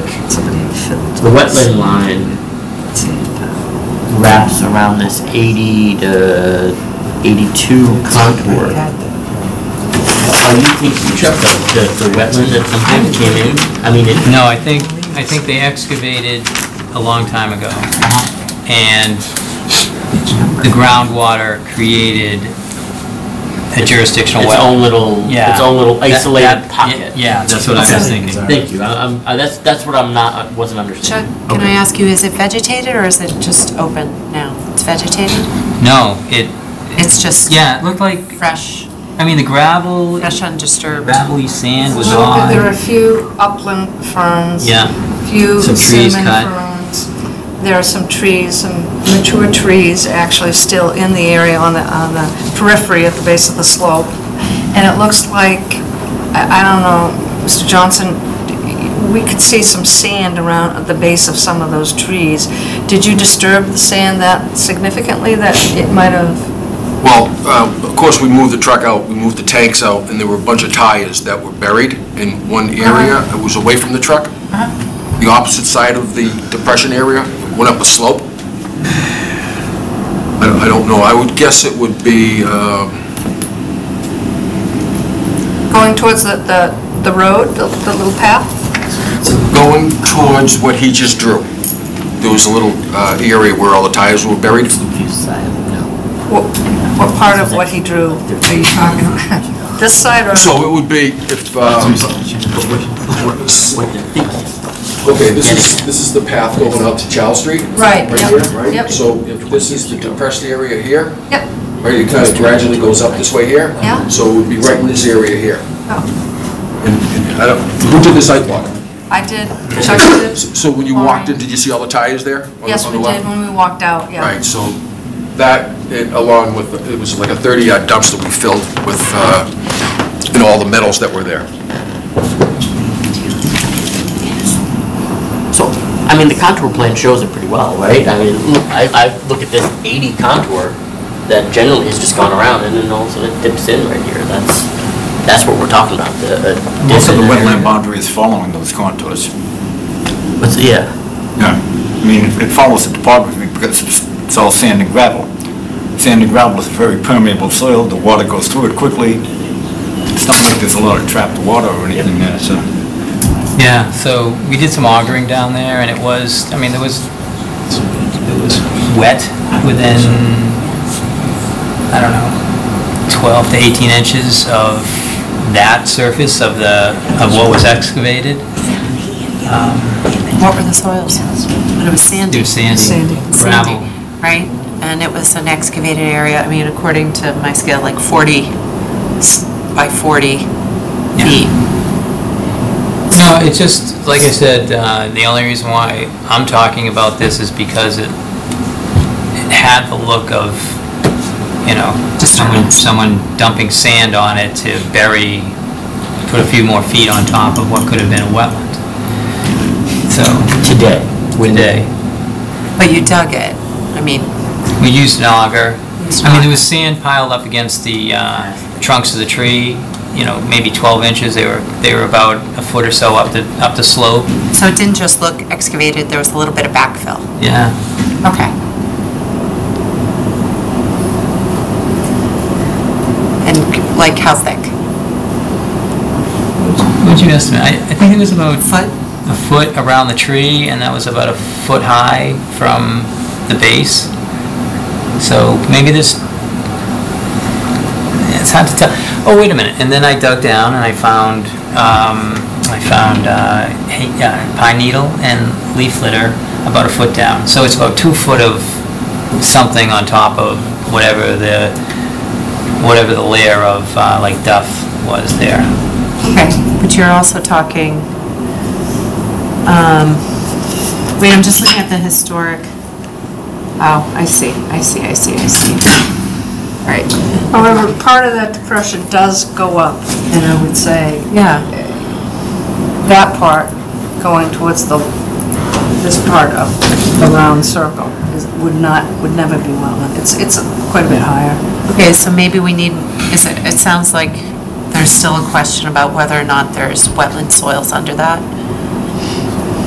Or you think if any wetland soils could have been removed and it could have been functioning as a wetland before some fill was placed? I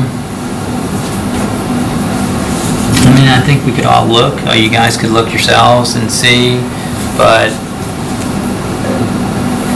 you know, it would be interesting to go back out there and see. I know that Maureen offered to come out there with a small backhoe and do some digging.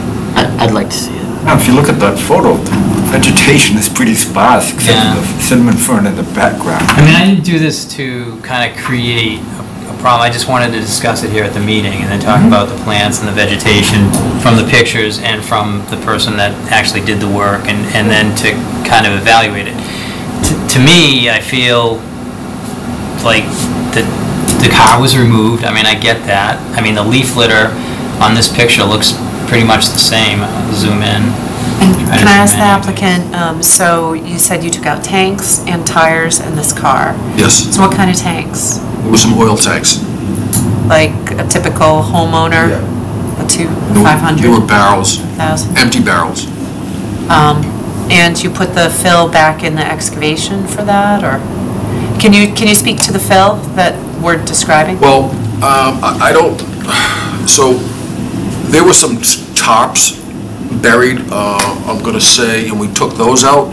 There were cans, you know, paint cans there.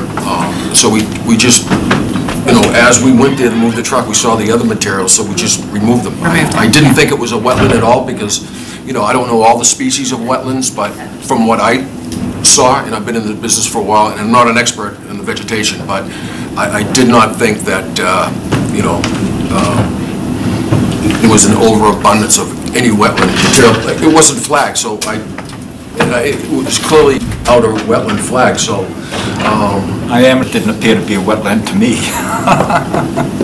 Well, yeah, I don't think people who did the site visit are calling it a wetland right now. It's not functioning as a wetland right now. But as you can see on the topo, though, that little contour. What? Well, are we or aren't we? Because, I mean, if we aren't, then it doesn't matter. Do you think it bears sending a backhoe out there and opening up a pit to see in the lower part of that? No? No, I said, well, sounds like whatever was out there is gone. And there's a lot of disturbance in one area. I mean, everything was kind of mixed. I think we all agreed on that. I think the soils were mixed. There was wasn't layered at all. And then there was that, the fact that there was the stuff layer underneath, like about a foot of whatever that material was, even if it was just moved around. But what looked odd was, you know, there wasn't really any tracks coming in or coming out, and there wasn't any area to get the fill, and so maybe they knew there was some tanks underneath there and they had to get rid of those. And knew what? And you said tanks? Tanks? Yeah. So they got rid of the tanks and they got rid of the car and they got rid of all that stuff, and that's just what disturbed the area. If they were half buried right here. Mr. Johnson, were the tanks buried? Were they on the surface or? There was some exposure or some tarps, Oh, yeah. right? And they were just barely coming out of the ground, so we just went over, we thought we could just pull them out, and they ended up being, I don't know, 60, 70 paint cans On top of the tarp. in the tarp. In the tarp. Yeah. Did you search for anything else in there, or do you think No, it was I didn't pretty want to clear? disturb anything. The only thing I took was what was visible. Okay. You know, we didn't go in there and excavate, or maybe they had a little excavator, you know, maybe they disturbed some material, but it was just to take what you saw the pictures, All right, what we took out. it's probably not a wetland, but maybe it Well, needs to be it's- looked into. But it's also an activity that needs to be permitted next time. Yeah. You know, I'm just going to say that if there's any excavation within that 100 feet, got to go through a permitting process for that, so spread the word. I didn't really qualify, I guess, to go out there is one thing, but, you know, when we went out there, we didn't excavate, we just removed some material, and, you know, I just thought, And removing hazardous material is like, it's an improvement of the property. I mean, there's a whole nother set of regulations that have to do with waste disposal and stuff like that, but I'll leave it up to, you know, whoever's doing the work to have the onus to follow those rules, but at this point, to me, it looks like an upland situation, and it's probably a benefit to the wetland if these rusting, potentially leaking hazards are taken out. But again, if any more excavation is proposed, or if that's going to happen, we got to have a permit first. Yeah. I mean, and that's the part that was Yeah. odd. At least- That you, the application was at the office, and then when we went out there, there was work that was done. So it was different from what I remembered. And so I said, why did they put the application in and then go out and do some work? It's usually, you know, there's a hold on it at that point. I wouldn't expect anyone to do any work until you're approved. I mean, that's what started this whole thing. yeah.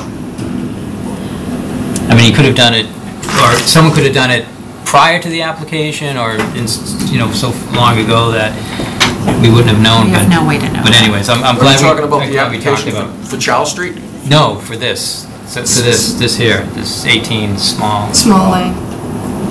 But yeah, I appreciate going through it. I think we're ready to move on. At one point, you could clearly see that it was excavated out for gravel, and they used it for either building a roadway, or they were using it for putting a foundation. I do agree with you, you know, we probably should have notified the department, but there was no devious or any intent here, just to remove it because the owner had asked us to do it. Yeah, and sometimes Chuck gets emergency calls, like there's an emergency thing going on. I'm not saying that could, usually it's a town department that says, okay, look, we got a downed tree somewhere, and we really want to act on this fast, and, you know, just give the office a call. So these, are you done, Mike? Did you want to say anything else? I was just going to say this picture's from May 30th, 2018, and so is the other one. Yeah, yeah. So, about the ANRAD line, so just those ones that... Oh, is that what this is about? Trying to, I think so. Any other issues with this ANRAD? Yeah, so I mean, I realize that this site is circling in on itself, so there's going to be no 100-foot lines, but I'd like to see the 35-foot line that's from our bylaws as well. Offset. 25, 35. There's 25, 35, 100 that we we require on an INRAD. The 100's not going to exist here, I don't believe. Maybe I'm wrong. So when the application comes in for whatever work's going to be proposed out there, they'll have those jurisdictional setbacks on that plan. Don't we usually request a jurisdictional setback on the INRAD? We don't? No. No. Why? No, it's just a flag. Just the line? It's just to Yeah, measure actually, you're right. Identifying the resource structures area. and I would say that I can understand this without those jurisdictional setbacks. That's fine, I thought that was typically something we required with It even with the actually might INRAD. be on the application, but I don't think that I would hold this up because we need the 35. It's helpful, but I don't think we've required it. We just need the wetland flags. Yeah, the whole purpose of the INRAD is the That's what line. this whole process is about, is the Keep it resource as black area. and white as you possibly can. Yeah. Without the lines. I mean, the line is the line. Once The line is the line. Once the line's, the 35 is not going to change with any sort of application, so I'm fine with that. I thought we typically did require it, so I have no issue with that. Are there any comments from the community? And raise your hand and your name and, yeah, ma'am? Susan Bowe, 15 Brewer Lane. So just goofing around on the town website, you know, and you can show all the different wetlands and things like that. So this is a hill, right? Yes. Yes. And so are you going to just like take the whole top of the hill off to build the houses? I haven't been back there. I have no idea. That's not what this, It's not proposed right now. Oh, what is this all about? I'm It's sorry. Am just I to- overstepping my bounds? I apologize. No, it's okay. I think it's worth understanding, It's so. just to say yes or no about the wetland line where they put the flags, whether it's upland, and yes, you're saying that there is a hill. We don't know what the developer is going to do at this point. Okay. Yeah. But if you do look at the hill, there's wetlands green all around the hill, right? That's what this Good. plan shows. Yes. Yes. Right. So what happens? You give it to our engineer? Sir, your name? That picture right there. Sir, your name? Can I have your name? Dennis Symes. Thank you. I live in 30 Brewer Lane.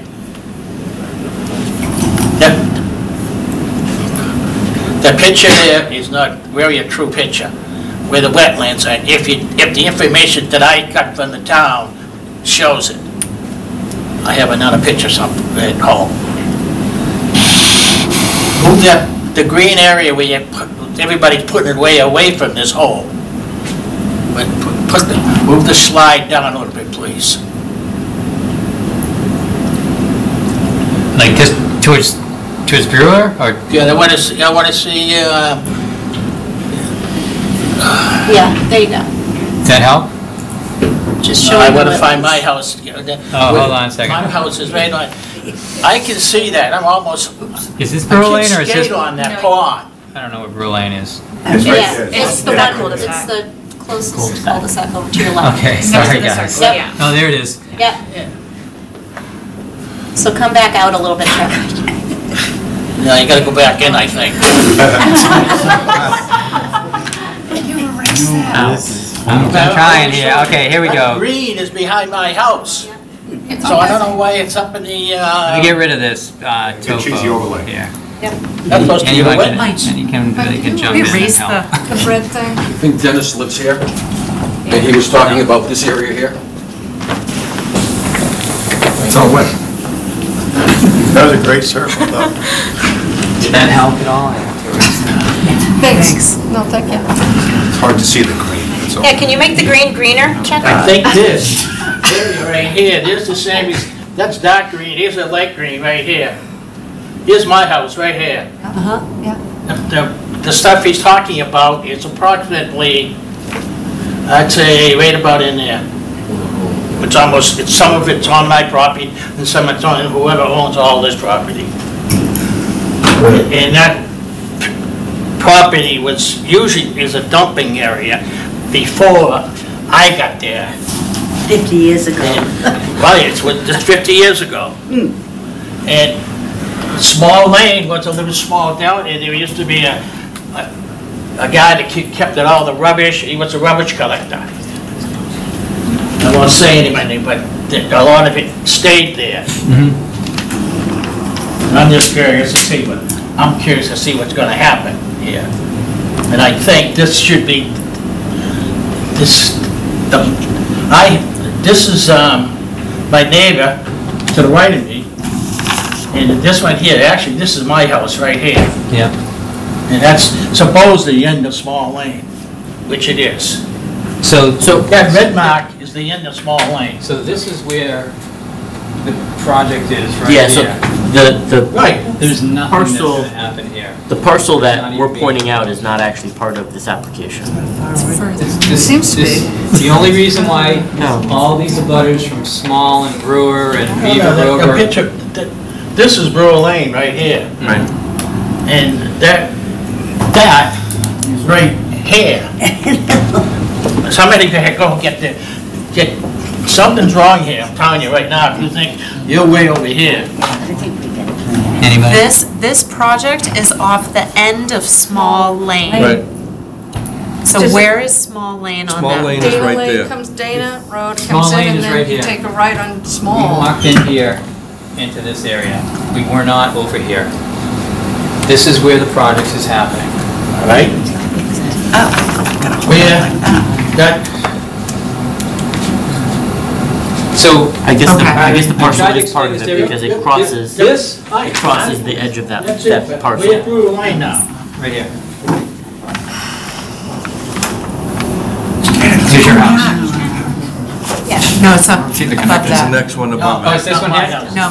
Is it this one? This one above? One above it. Is this Brewer?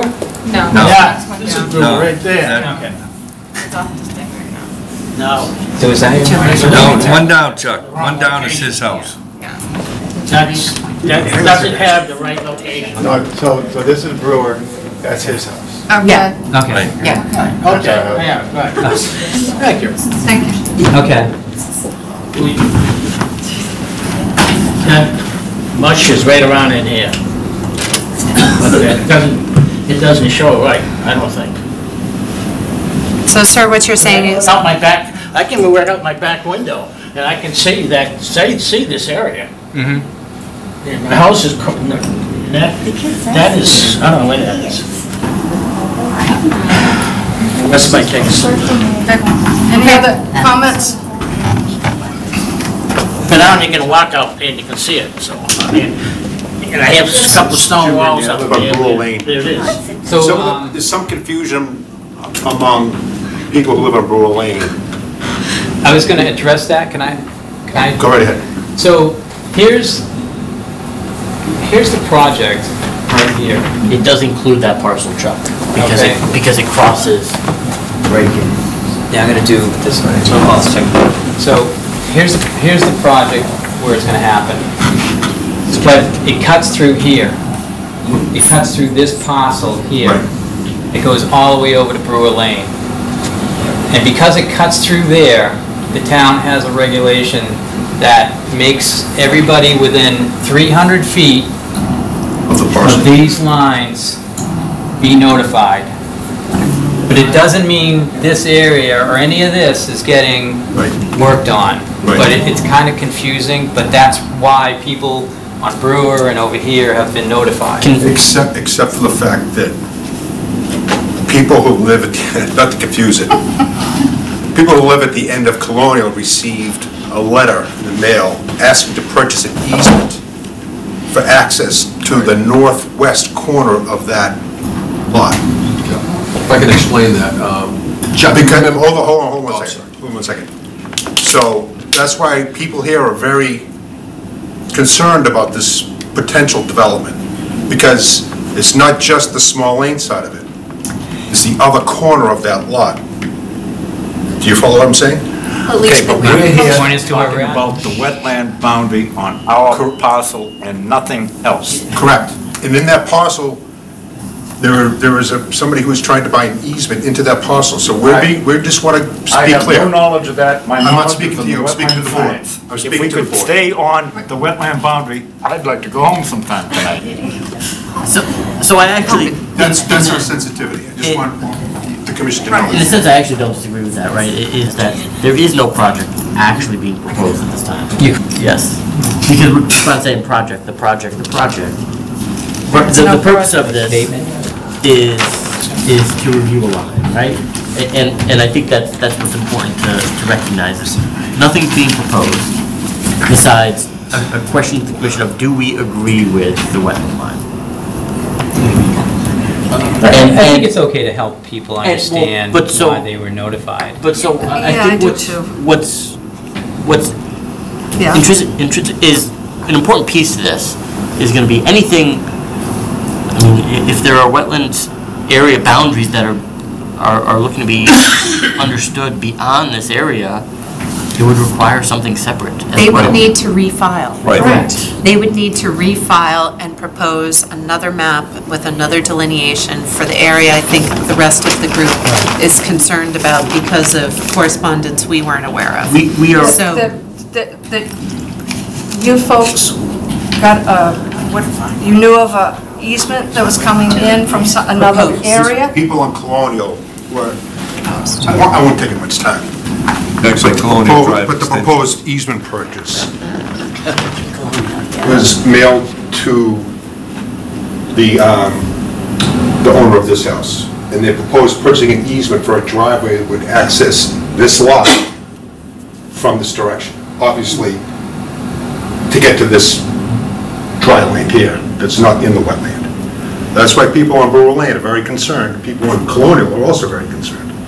So I don't, this isn't, this doesn't pertain to the issue tonight. Yeah, okay. So, but I just want to explain the sensitivity of the abutters. No, I understand it. Okay. Yeah, and I think what's important to understand is because this, I think this will help explain that. And we like to premise that this is never an exact line, and that's why somebody goes out and actually does the line. But this is an approximate line of where the wetlands are likely to occur. So the applicant has come in and mapped out this line. The commission at this point is not agreeing to anything that they've mapped out in any of these areas. And they haven't mapped it out. There's nothing. There's nothing proposed. For us, and so, I understand. So the only thing at this time that's in front of us is a line that's right here in this area. So anything that would map out a line in this area would have to come before us again, completely separate. Question. So I get what you're saying so far. So they're going to do a plot plan or a project plan. At that point, do we get notified again? Yeah. So if there were a project being proposed in these areas, Yeah, be another application, and you folks that got notification will get a notification. I didn't know what the protocol was. Yeah. Okay. Is there any other questions? Okay, hearing none. Do I hear a motion to? Make a motion to close. I'll second. Those in favor? Can we issue, did you draft an ORAD or? I didn't draft an order, but you can certainly issue it, and I have 21 days to bring it back to the commission. All right. Unless we don't have a quorum at the 28th. Let's not think about that. We will have a quorum. Is everyone going to be here? Who's here now? Yeah. Sure. Yeah. Yes. I make a motion to issue An order of resource area delineation. ORAD with the amended line 2C1 and elimination of 3 as indicated. You just get that new plan to me? That'd be great. All those in favor? Dave, you in favor? I didn't raise my hand. Okay. Didn't see. Okay. Thank you very much. Thank you. All right. Thanks.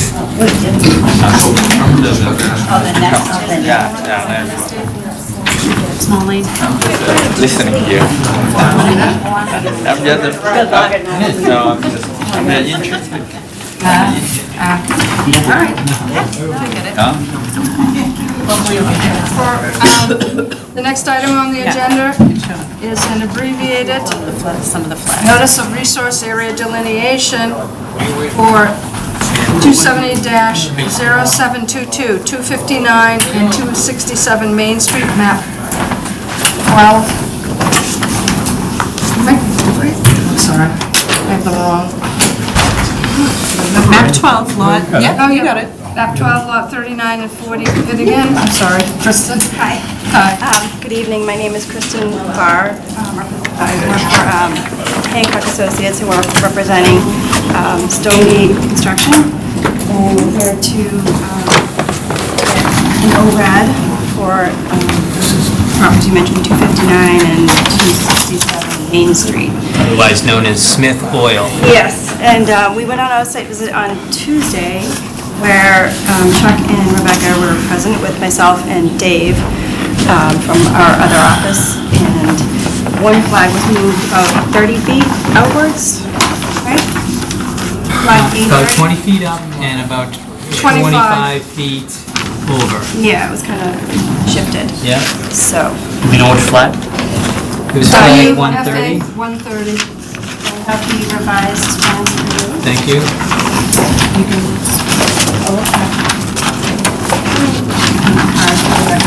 And over, so I'm just gonna circle it as revised. Carry on now. Yeah.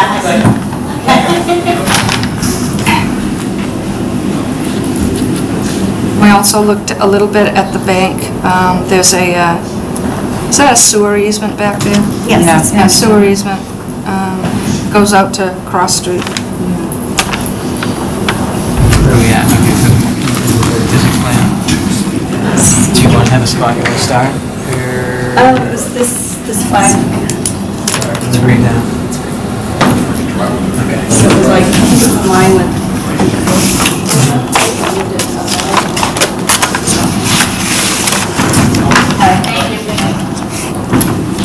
I don't have a whole lot of other information since I wasn't the one that delineated it, so. Delineation, and we had looked at the other areas previously, and I know Chuck had looked at them, and I guess in the location of the house, the previous house that has been demolished, there were some questions Chuck had, and that there was, Dave had gone out, Dave Cowell from your other office, Hancock, had gone out and redelineated. And okay. Chuck was in agreement with that new line. There was some trash behind the doggy. Yeah, 271 Main Street. Yeah. Right. Chuck, did you send that information to the health agent? So I had a conversation with Julie, and I just think it's in the process of being discussed. Julie Mercier is a planner with the town. So yeah, there's a lot of trash out there, and what was the thought? That how to get there? We had some conspiracy theories that it was a homeless person, but then Chuck thought it might be trash ripped apart by some raccoons. Some animal or something like that, because the bag was dragged out into the back and then ripped through. Oh, wait a minute. So, so I don't know, are you finished with your presentation? I don't really Pretty know. much not much else to Yeah, present. I don't. You guys moved a flag. It's the area in the by the house you're happy with, Chuck? Yeah. I thought it was pretty consistent throughout. In this area here, the flags run generally at the base of the fill. There's a peninsula here, and then the fill, and then. But this is where we started looking more closely. So it's all fill. You know, the fill has been there a while, so it's historic, and it is what it is. And again, this is just to improve the flags. And as we moved up into this other area, as the wetland came off the edge of the fill, it moved out and it became flat in this area, and the flags moved out and into the flat area and away from the houses and away from the street. And I think that we were pretty happy with the soils, and we did some augers throughout, and the soils looked like a conservative line, meaning that it was further up the slope than one might expect. So that's why we were generally happy with the line. And when you look at 130 plus flags, you kind of get an understanding of, you know, the terrain and what everyone's looking at, and it just makes sense after a while. So that's kind of where we were at. And that's all I had to add. Let's have any questions from the commission? No, I just want to comment that I think there was an environmental report that I asked the applicant for in a previous meeting, and I don't know if I emailed you about this, Chuck, but I did look at that, and their environmental results, and Like a didn't seem 21E? to be a lot of, excuse me? A 21E report? Yeah. And I didn't see, I thought it was a fairly diligent effort, and I didn't see anything that looked particular, I didn't. They have thought several it was monitoring wells on the fairly fill thoroughly area. done. I saw 2 or 3 at least. Yep. There might be more. And So they know where groundwater is. They do, and I'm not sure what else they might be monitoring for, but they went in when there was an assessment done. But the assessment showed really little to no concern environmentally from a And pollution standpoint. Does anyone know between the two of you what the wells are for at this point? I think they're just left over from the project. I mean, Not aware. Okay, yeah, because they're cemented in and everything. Oh, yeah. Yeah. Yeah, no, those are expensive holes in the ground, but, you know, if this ever gets to any sort of development plan, you know, whoever's doing that design work needs to know that there are wells out there that they can take real information from in terms of depth to groundwater. And boring logs, too. For sure, but... So, I think they used a geoprobe out there, which is great because you get a lot of continuous soil information. So that's something to put on for if there's a project proposed later. Okay. yeah, there's some good, some surface conditions information in that report they could use. Okay. Any questions or comments from, yes? Yes, my name is Ellen Devisis. I live at 237 Main Street. It's very interesting tonight, I have to admit.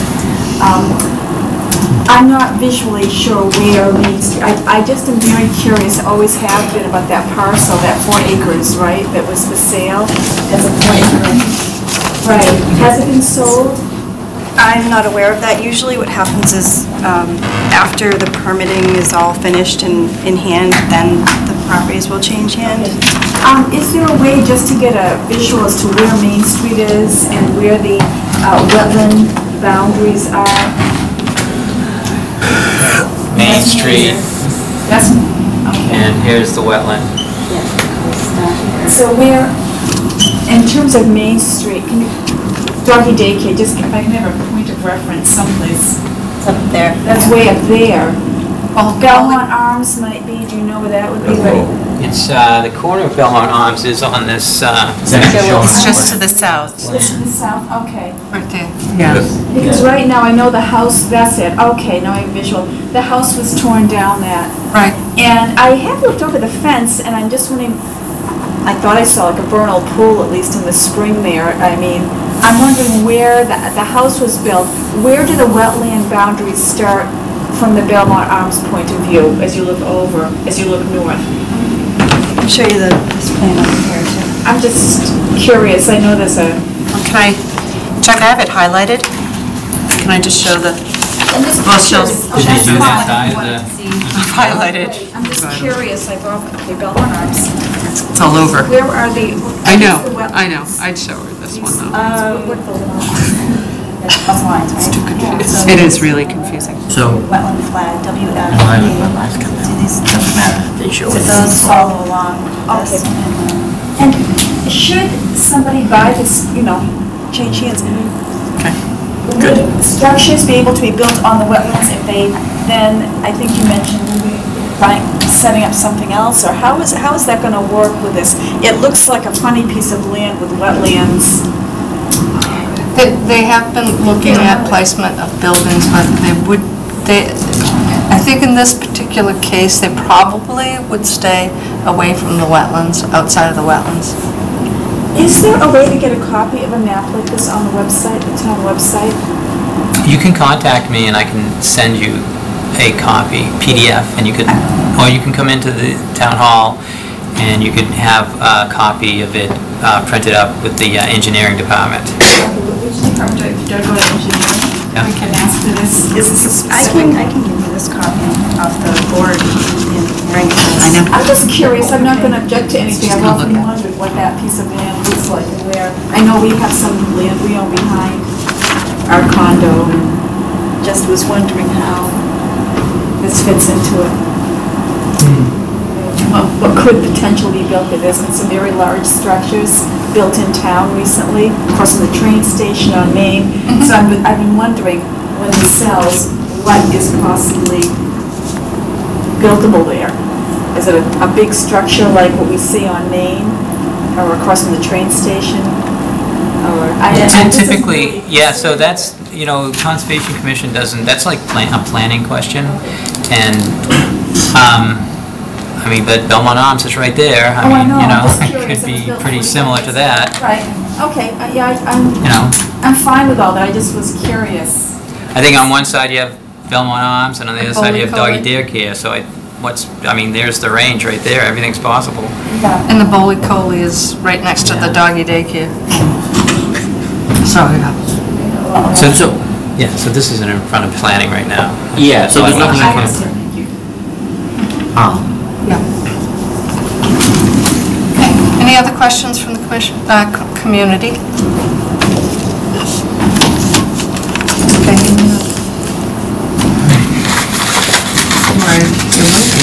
Make a motion to close. All those in favor? Same thing, I'll make a motion to issue. All those in favor? Thank you very much. Thank you.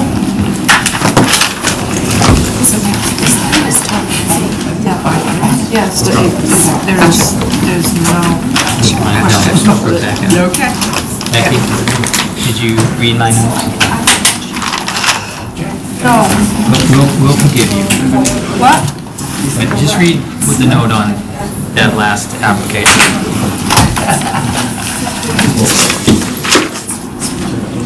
They couldn't close? Why? They didn't have the green cards. You can tell them, green cards. I guess you'll have to fire me. Yes.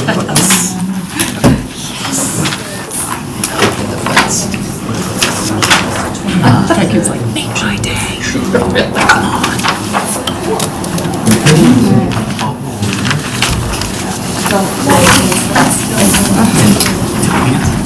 Come on. We have a lot of people.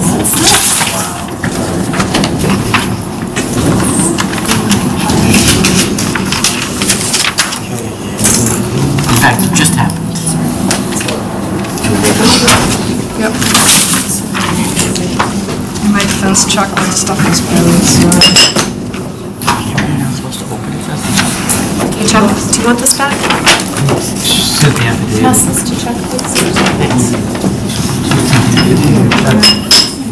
Continuation of a notice of intent, 278-0717, 107 Main Street, map 8, lots 1, Palmer.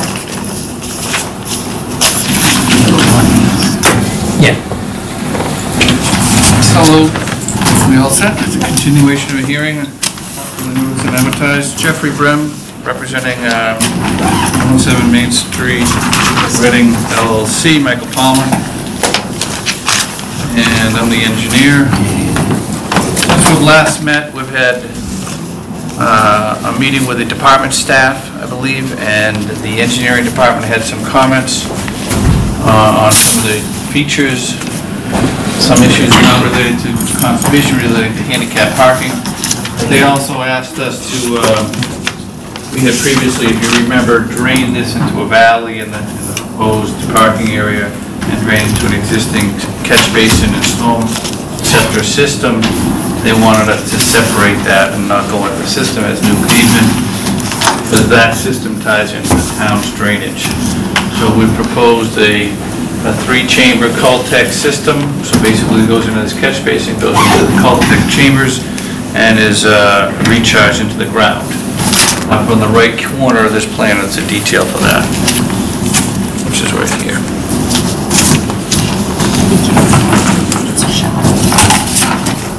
Also, we wrote a letter at the request of your agent to kind of respond a little bit to the history of the trees on the property. That was submitted on July 23rd to you, indicating that yes, some plantings were planted, they were damaged, they were removed. The bottom line is we're proposing a slew of trees and bushes throughout the property, ultimately leaving a net positive of 2 over and above your policy. And I believe that is incorporated into the order of conditions as well as the plan. That's it for changes. I know that you've got a draft order of conditions. I also know that there's neighbors and abutters present. And Chuck may have something as well. Can I just clarify? Say again with the tree replacement, that the net replacement above 2, greater than 2, accounts for what was taken down? Correct. So taken down previously plus what we're proposing to take down. Yep. The net result using your policy is we're still plus 2. So we're not just meeting the policy, we're doing 2 more than the policy. Just so it's clear, could you walk through how many were removed? Okay, let's go through the letter. I apologize. Now remember, some of this was done. I know we've talked about this over, but I figured it's... I think I used the word anecdotal. Some of this is done from just, because I wasn't here when all that happened. I came along late, so some of this is just from information I obtained. So there was supposed to be 5 small trees planted at the edge of the parking lot. We saw those in the plans. Right. They took down, those were damaged over the winter, and then apparently 1 still remains. They were taken down, obviously, during that winter. Also, a tree leader was cut, which is allowed, it doesn't count, but 1 tree was taken down in addition to what was previously approved. Then we're proposing the removal of 4 trees, and so we're proposing to plant 8 evergreen arborvitae trees on a buffer against the neighbor, who I believe is present, and 3 red maple trees near the existing 30-inch red maple. I'm sorry, Madam Chairman, 30-inch silver maple, as she told me. That's a large tree that we're proposing not to be altered. So if you add the 8 plus 8 bushes, it's 4, plus the 3 trees, it's 7. That's previously they needed to do 5, and that gives you the plus 2. So it accounts for what was done in the past and what we're proposing. 2, 1. This is 4 trees removed. But they're in kit. 1, they're shown. 1, 2, 3. Okay. Oh, tree. There's 4 right here. Sorry, where are the 4 coming down from? 1, 2, 3, 4. So that doesn't mean anything to me. Could you describe it like in relation to the restaurant? Is it behind the restaurant on the... It's in the new proposed area. I'm sorry to go back to that. I think she has to state her name for the record. What? You need to state your name for the record. Patricia DeBabney, 113 Hopkins Street. Okay, so here's the restaurant here on this map. This is the current dumpster location. I believe this is your rear property line. And in the woods behind the property, there are 1, 2, 3, 4 trees being taken down, all approximately 8 inches. We're proposing to plant 8 arborvitaes, 5, 6, 7, 8 new arborvitaes right along the property line. Arborvitaes are an evergreen tree that grows up different than a regular tree, which will have a trunk. In 10 or 15 years, these arborvitaes will grow and create a screen. 10 or 15 years? No, I just said if you planted a tree here, in 10 or 15 years, all you would see is the trunk, brush level. These are meant to create screening, just large bushes, basically, arborvitae trees. And then in addition, we're proposing is the 30-inch silver maple, and we're adding 2 red maples here and 1 red maple here. Now the red maple, as the board knows, is not the maple tree that's Japanese maple that has a red colored leaf. These are green leaf trees. They're called red maple because in the fall they turn red first. So these are the 3 red trees proposed.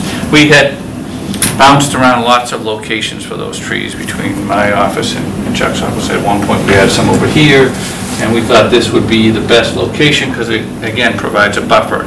So you'll have a multi-story buffer of the large, high-story red maples and a low-story arborvitae. And Jeff, originally you had 3 parking spaces on that side? Correct. We had 1, 2, 3 spaces here. We got rid of the 2 spaces. There's only 1 now. There's only 1 spot here. It's a parallel parking spot. Question about the pavement, is that going to have asphalt curbing on it?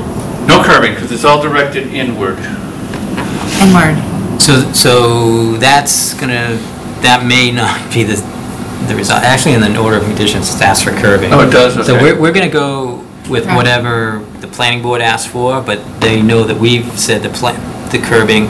Typically, the engineer, I'm not sure where that's gonna end up going, but whatever the planning board say, we could modify, or they could go with what we say. But I understand that everything flows. It's not needed for drainage, basically, because it's going. Right, I'm just thinking,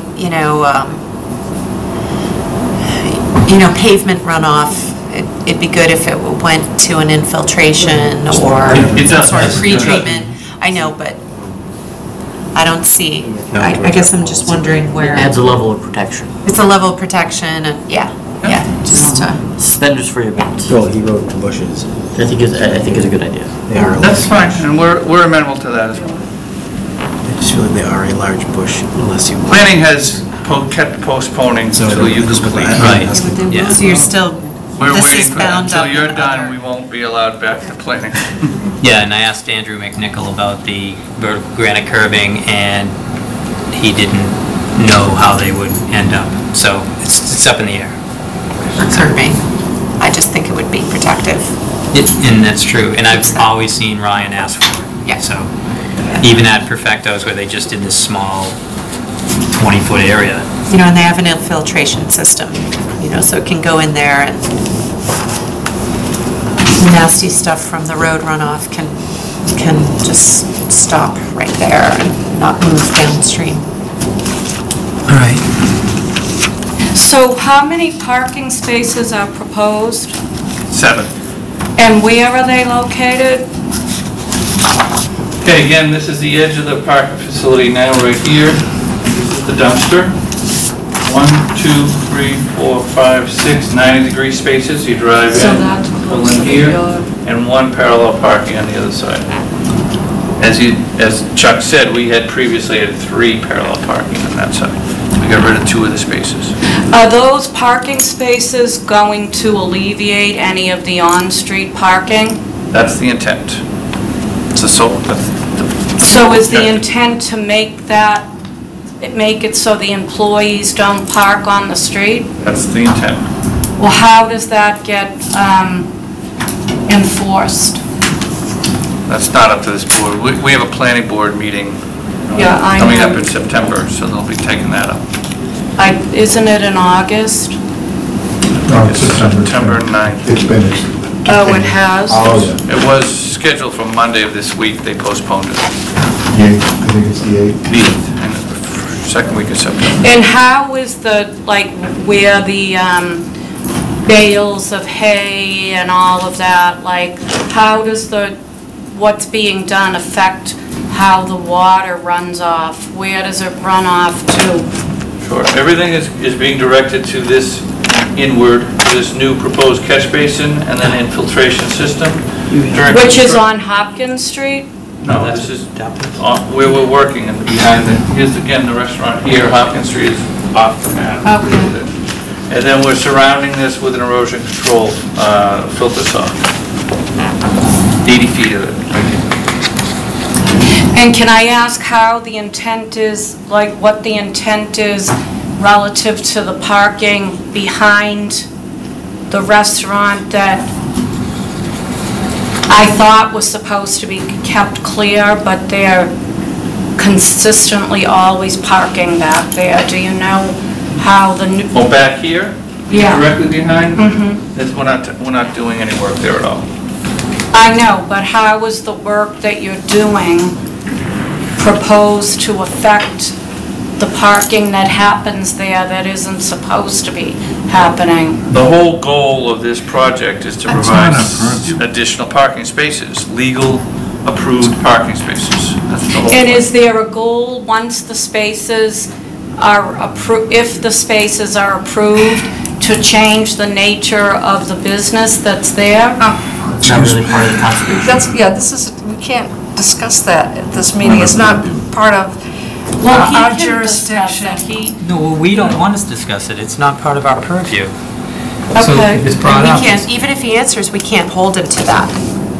Because we Well, can that's only not hold part him of to our conservation application. issues. Okay. So, I have a question. What size arborvitaes and what species are you planting there? You're gonna zoom up to the map? sure thing.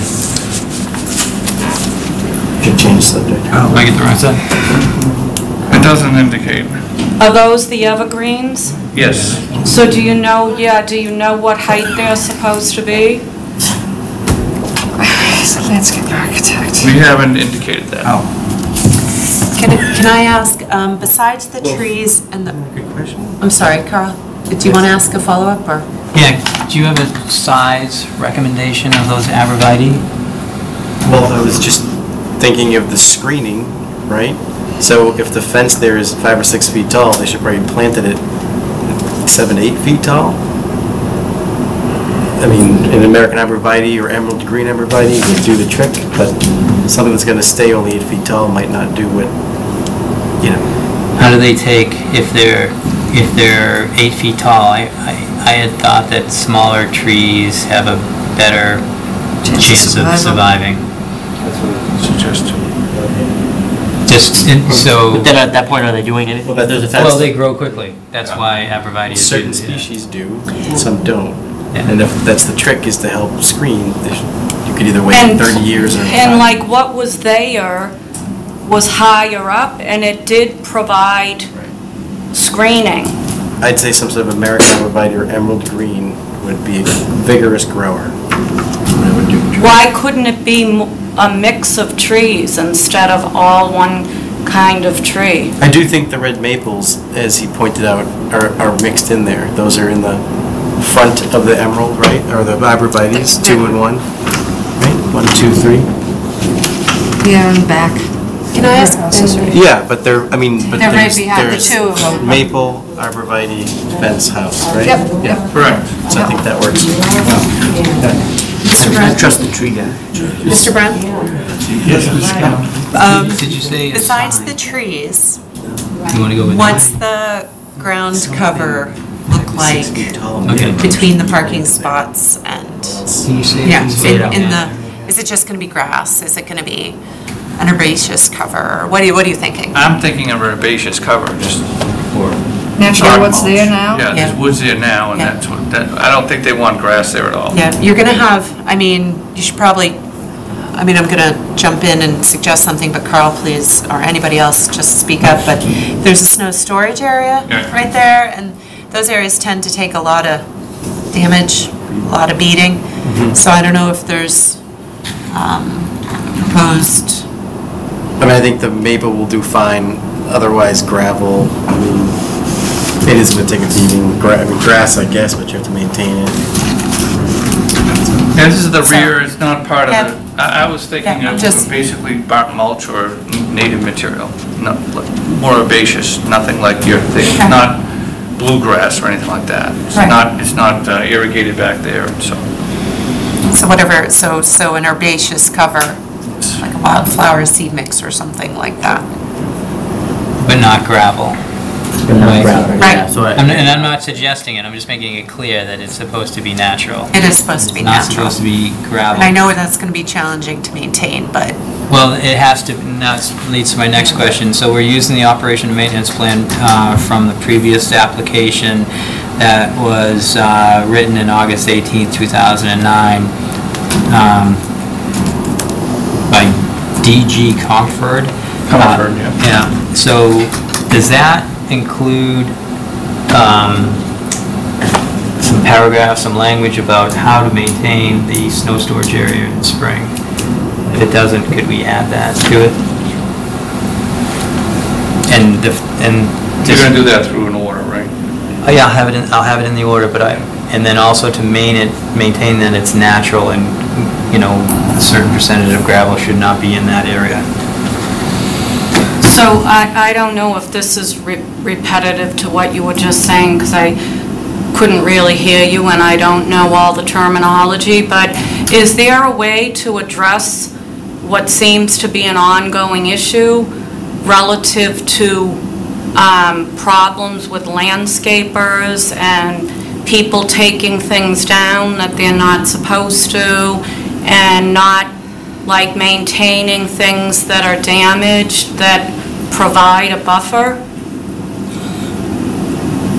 Because that seems to be what has, according to Mr. Palmer, that's how the problem exists to begin with. You know, the office is manned by one person, which is me. I can tell you that, in my experience, projects that come through this department, you know, while I'm here, it's easier to remember what's needed and what's not needed, but we always need the help of neighbors to call in, because we can't be everywhere.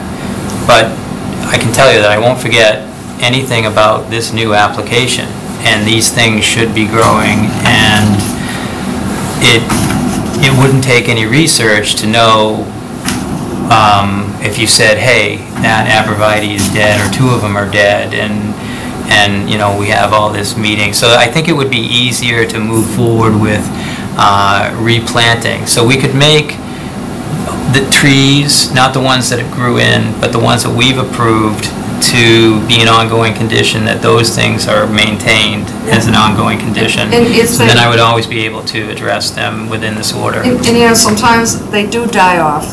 Some of them, when you get them at a nursery that just aren't hardy, they die, and it's up to them to replant them.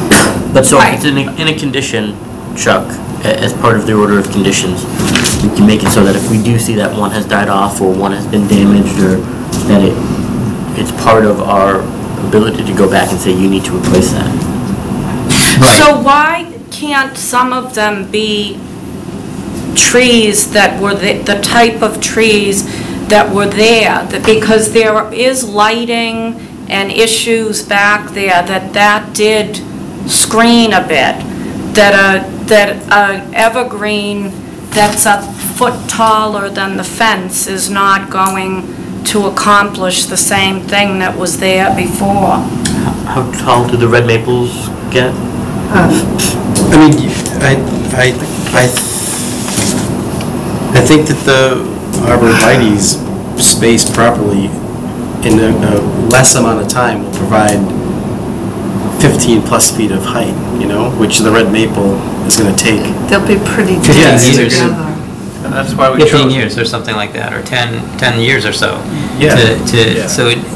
Those But bigger 10 trees establish the roots years first. to replace a screening that was there that shouldn't have been taken down. So it's less time for the arborvitae. It's the 15 years for if you wanted that oak or maple. So we're going with the one that would fill in quicker. So these arborvitae will do that. And yet there's a few more long-term trees that are still being presented. So is there any kind of like issue with like attracting animals or whatever? I know certain pine trees do that. Are those? They provide habitat like whatever was there before. I mean, and there's a whole forest of habitat. That would be birds. Sorry?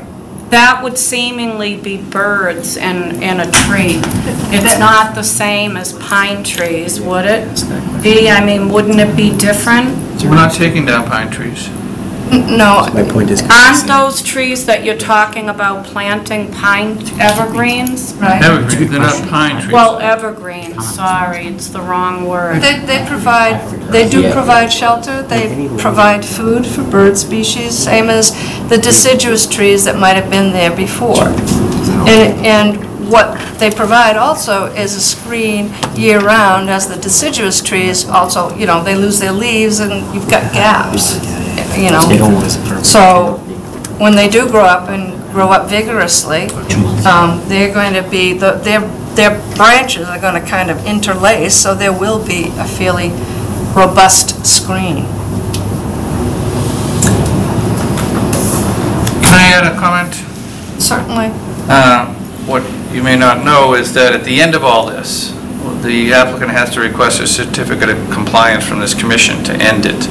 And at that point, condition 23, proposed condition 23 talks about I or some other person like me as a civil engineer has to go out there, do an as-built survey. They have to present those as-built plans to the commission. It gets recorded at the registry of deeds, and the commission has to accept all that, which usually means it's a site visit by Chuck, making sure at that point that the trees are alive, that the work is done in accordance with the order. So all that is, by having an order of conditions, you have it official that these things have to be done. It's not like maybe they'll be done. I understand that, but it hasn't stopped Mr. Palmer from making choices to go to do things and take actions that should require the approval of the commission in the past, and it's been on more than one occasion. So from my vantage point, you have to ask, why would that be any different in the future? This is going to get recorded at the registry of deeds, and he won't get released until he's done it.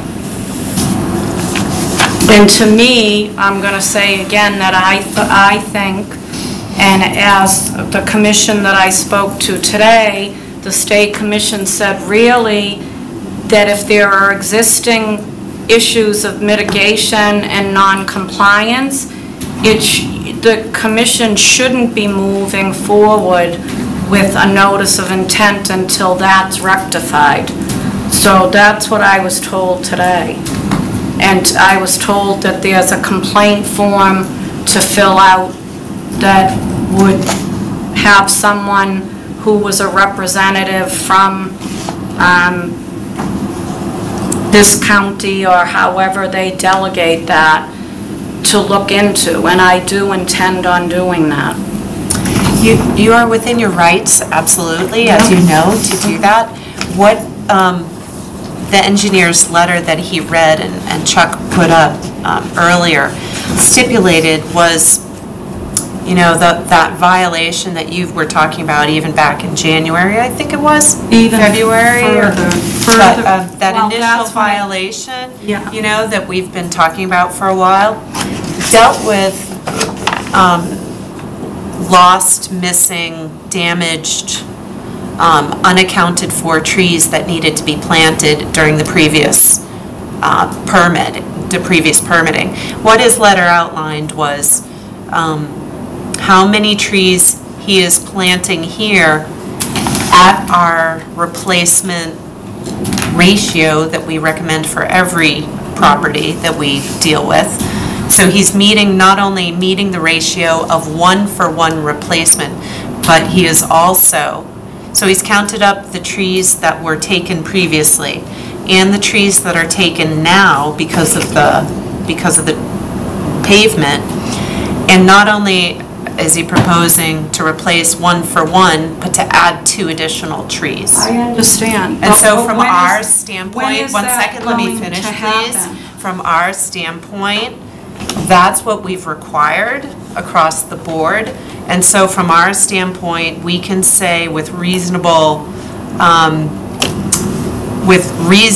that he has met the standards that we set for those type of violations.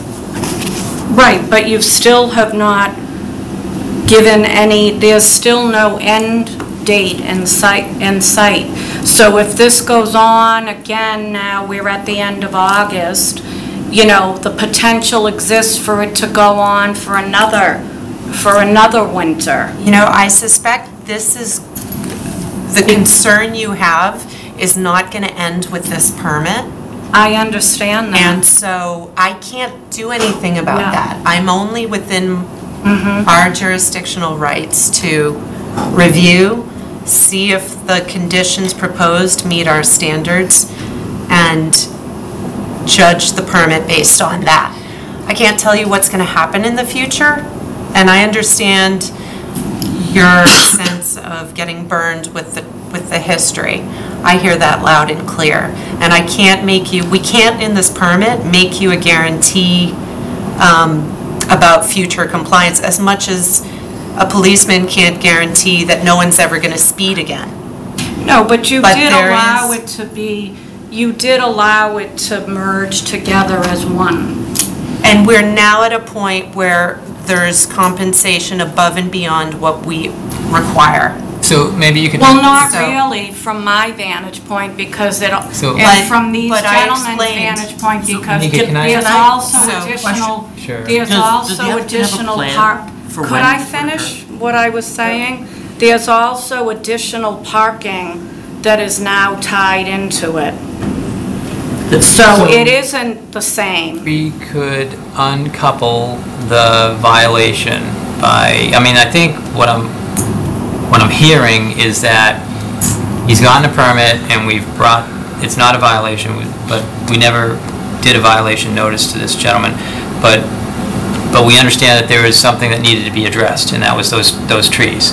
So why don't we give it a time limit, because we don't know how long it's going to go through planning, and if they're going to approve it, and whatever else, what other things happen.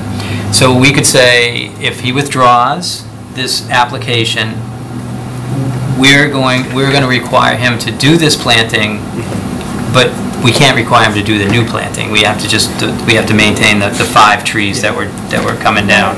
We could put that in. I would agree, and I think if we could allow, so I think if we could allow a reasonable amount of time, I think that's perfect, Chuck. I think that allows us to not... I don't know when that is, because he's got 3 years for the permit. That's right. And it could take him a certain amount of time to get through the other departments, and then it could be the wrong time of year again. And then it could also be appealed, so that could continue it on further. So that's why I have asked for it to be kept a separate issue, because it really should be rectified. The decision that Mr. Palmer made to take steps into his own hands without coming before the board should be separate from what is now being considered. And so why wouldn't you have in meeting minute notes that you would contemplate fining, from months ago, and yet still we're sitting here without this being resolved. So why can't we just resolve this issue and then move on to the next issue? I guess my position is this commission is trying to resolve the issue. I think we've found a form of mitigation as part of this project where the applicant has clearly identified that he's going to replace it. I do like the idea that there should be a timeline set, that we would like to see this. If not, we need to talk about some other route. And I guess I would look to the applicant of... I think a year, because you're right, we may be stuck in planning board the rest of the... Well, we're going to be stuck with planning board the rest of the fall. I can see that happening now. So again, why can't you... Can I finish saying well, something? I mean, this I get a chance to talk too. It is ridiculous, though. Please. It's been a year already. Tricia, please. I'm just saying.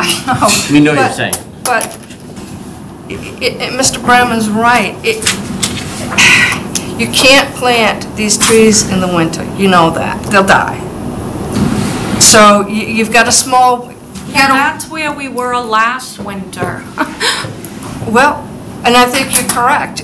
You could take a while, but what if you guys had an idea of putting a time limit on the planting of the ones that were... No. I'm going to explain my idea. You guys can modify it. I'm just going to throw it out there. What I thought was, whatever time it takes to get through the planning board, and not that I'm putting a time limit on it, and I wasn't saying take the permit, take the violation out. It's not a violation, but you call it a violation so you understand what I'm talking about. Take the violation I out called of this. it I'm going to say keep, oh, I up, didn't up, call up, up, it up, a up, up, violation. up, up, up, up, up. Well, I didn't call it a It doesn't work, does violation. it? Can Chuck finish? It doesn't work, does it, Don't with you, misquote Patricia, huh? me, please. So here we're going to try again. So the violation, which was the trees, the 5 trees, I said that if Mr. Palmer decides to withdraw, or he gets beyond the 3 years that this permit accepts, then he would be required to at least plant those 4 or 5 trees, whatever it is, I forgot, but whatever those are, he has to do that within 6 months, something like that. So That's what, no, you guys can modify it. So I think the applicant offered a shorter time period, and I like the idea of at least having him come in after 12 months and say, where is this at, what is going on? That way we could at least at that point set the standard of, well, this looks like it's not moving anywhere, because I don't want to see this 3 years down the road, 3.5 years down the road, that we have to look at this and say, well, those 5 trees never got planted. I would prefer a much shorter time frame than that, and I think Sure, the 12 then months that we're looking at. I would only add to that unless he has to start construction within 12 months. I think it allows us to at least look at it. Finished. Yeah. Okay? Yeah. So that's fine. I just throw something out that, would it be amenable and reasonable to have this begin within 12 months of you getting approval from the planning board? Or plant the trees, that's what I was about to say. Or plant the trees. Or plant the trees. Correct. If he doesn't do the project for some reason, Right. then he has to plant trees, and I was giving it a limit of 12 months, because if he does do the project, he's probably, at this point, going to be starting in the spring, clearing the land, getting it ready, starting to pave. It's probably a month-long process, and if he does it right, he'll be able to plant in the spring. If he gets delayed, can I please finish? If he gets delayed a little bit, and it's in the heat of the summer, you don't want to plant these trees in July, so he may wait till this time of year next year. So I said 12 months, let's say from September 1st, 2020. And that's your best bet. I would also like to add, if you know the Wetland Protection Act talks about, I don't want to use the word violations, but if you don't comply with an order of conditions, you have the right to issue an enforcement order. Almost all enforcement orders state, as a first thing, is the applicant shall file a notice of intent. That's what every enforcement order I've ever seen says you have to come in and file a notice of intent for this. So if you did issue an enforcement order, you would be saying file a notice of intent, which is what we're doing. So I don't know if the abutter knows that, but that's what usually happens.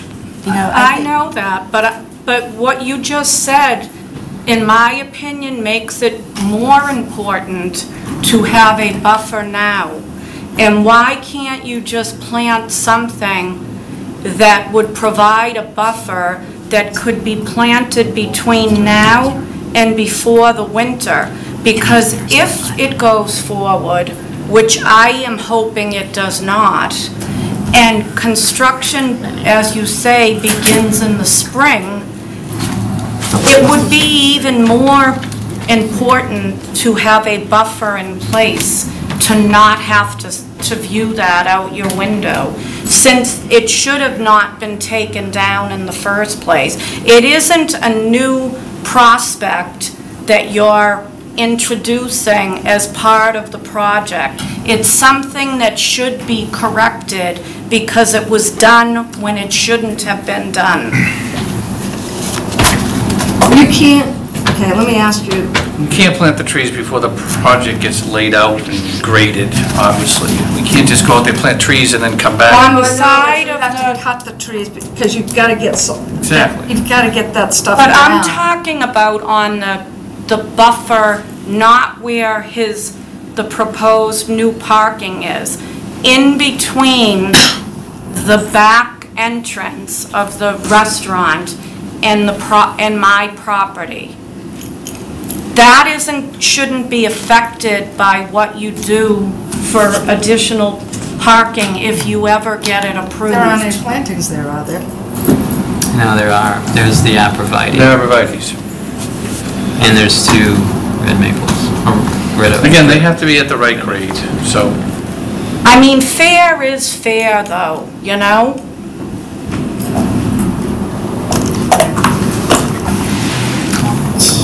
Any other comments? So before I just want to bring up the point that past 15 feet into this area, nothing's changed.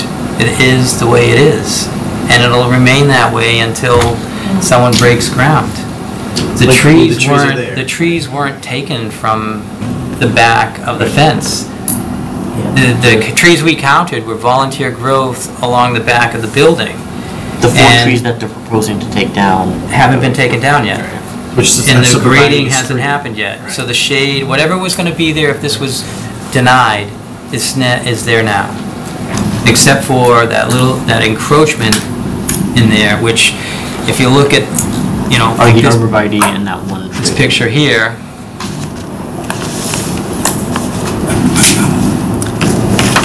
those trees are there. Right here is the What trees? There's like 5 trees that came down, that there's stumps on the ground. Can I ask the applicant, which plant, what is can the plantings proceed regardless of the planning? No, it has to be graded, you know how it is, you have to grade it, it has to be at the right elevation, So- otherwise you're gonna end up. Why Mr. can't Wood, they can I answer the put question? back where they were, back to where they were? So we can, Question 17 more times. No. so we can put it in our order of conditions that the arborvitae have to be planted within a certain number of growing seasons. We have an agreement. We have something, Should be done 1 with year from the planning board. I also had one other thing, we're talking about trees, which are aesthetic issues. Don't forget that we're It's here habitat for issues. protection of wetlands, so. It's a habitat issue is too. habitat, It's a yeah. multiple purpose. But I don't think, well, we'll leave it at that. So I move, we have before us, so let me just make sure. So we have before us the letter, the replacement plan. Have you addressed all and- the questions? And the sketch. Are there any other butters? Yeah, there are other I just roads. have one quick question. And your name? Peter Anastasi, Laney Elm Drive. Yep. Are these trees coming down right here? Is that what's coming down? And let me go I back mean, to this is your boundary line, right? No, those trees are back here that you were pointing to. Trees that are coming down are these 4. 1, 2, 3, 4. Can you put the past picture up now, Sure thing. please? Give me a second. Is it here? Sure. Yeah. I just want to make sure They're 1, you're in Yeah, here. yeah. So this is all staying there? correct. Yeah. So the wetland is back here. Correct. How far of a buffer now will be from the wetland? The project is 35 feet from the wetland flags. So 35 feet. And your parking lot is not going to, the parking lot next door to you, aren't Is that on the other plan? I think the parking lot is not on the other plan. This parking lot's not there. But the other parking lot went up to this point. So you're not any further than... Correct. Okay, thank you. Sounds like that. So we... It's property. You're going to grow right here. We're going to be right here.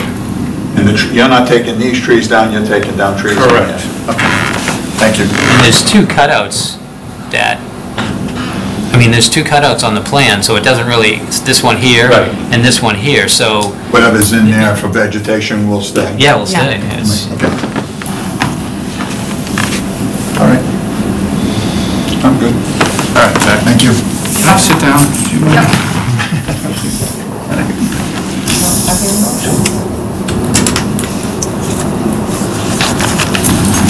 Make a motion to close. A second? All those in favor? Going on motion? We had a draft. Order of conditions. Have a good evening. I make a motion to issue notice of intent, order conditions 270-0717. As amended with my Post-it, a little spelling change, Chuck? I checked that on the email. You sure? Did you check her email? I did check my email, but Okay, that's good. Might be good to- I've been known to. Oh, I think I just saw it when you were scrolling through, what I imagined. We just closed. You did, I just, Chuck, can you throw that picture up that I was looking at a minute ago? I just want to show him our boundary.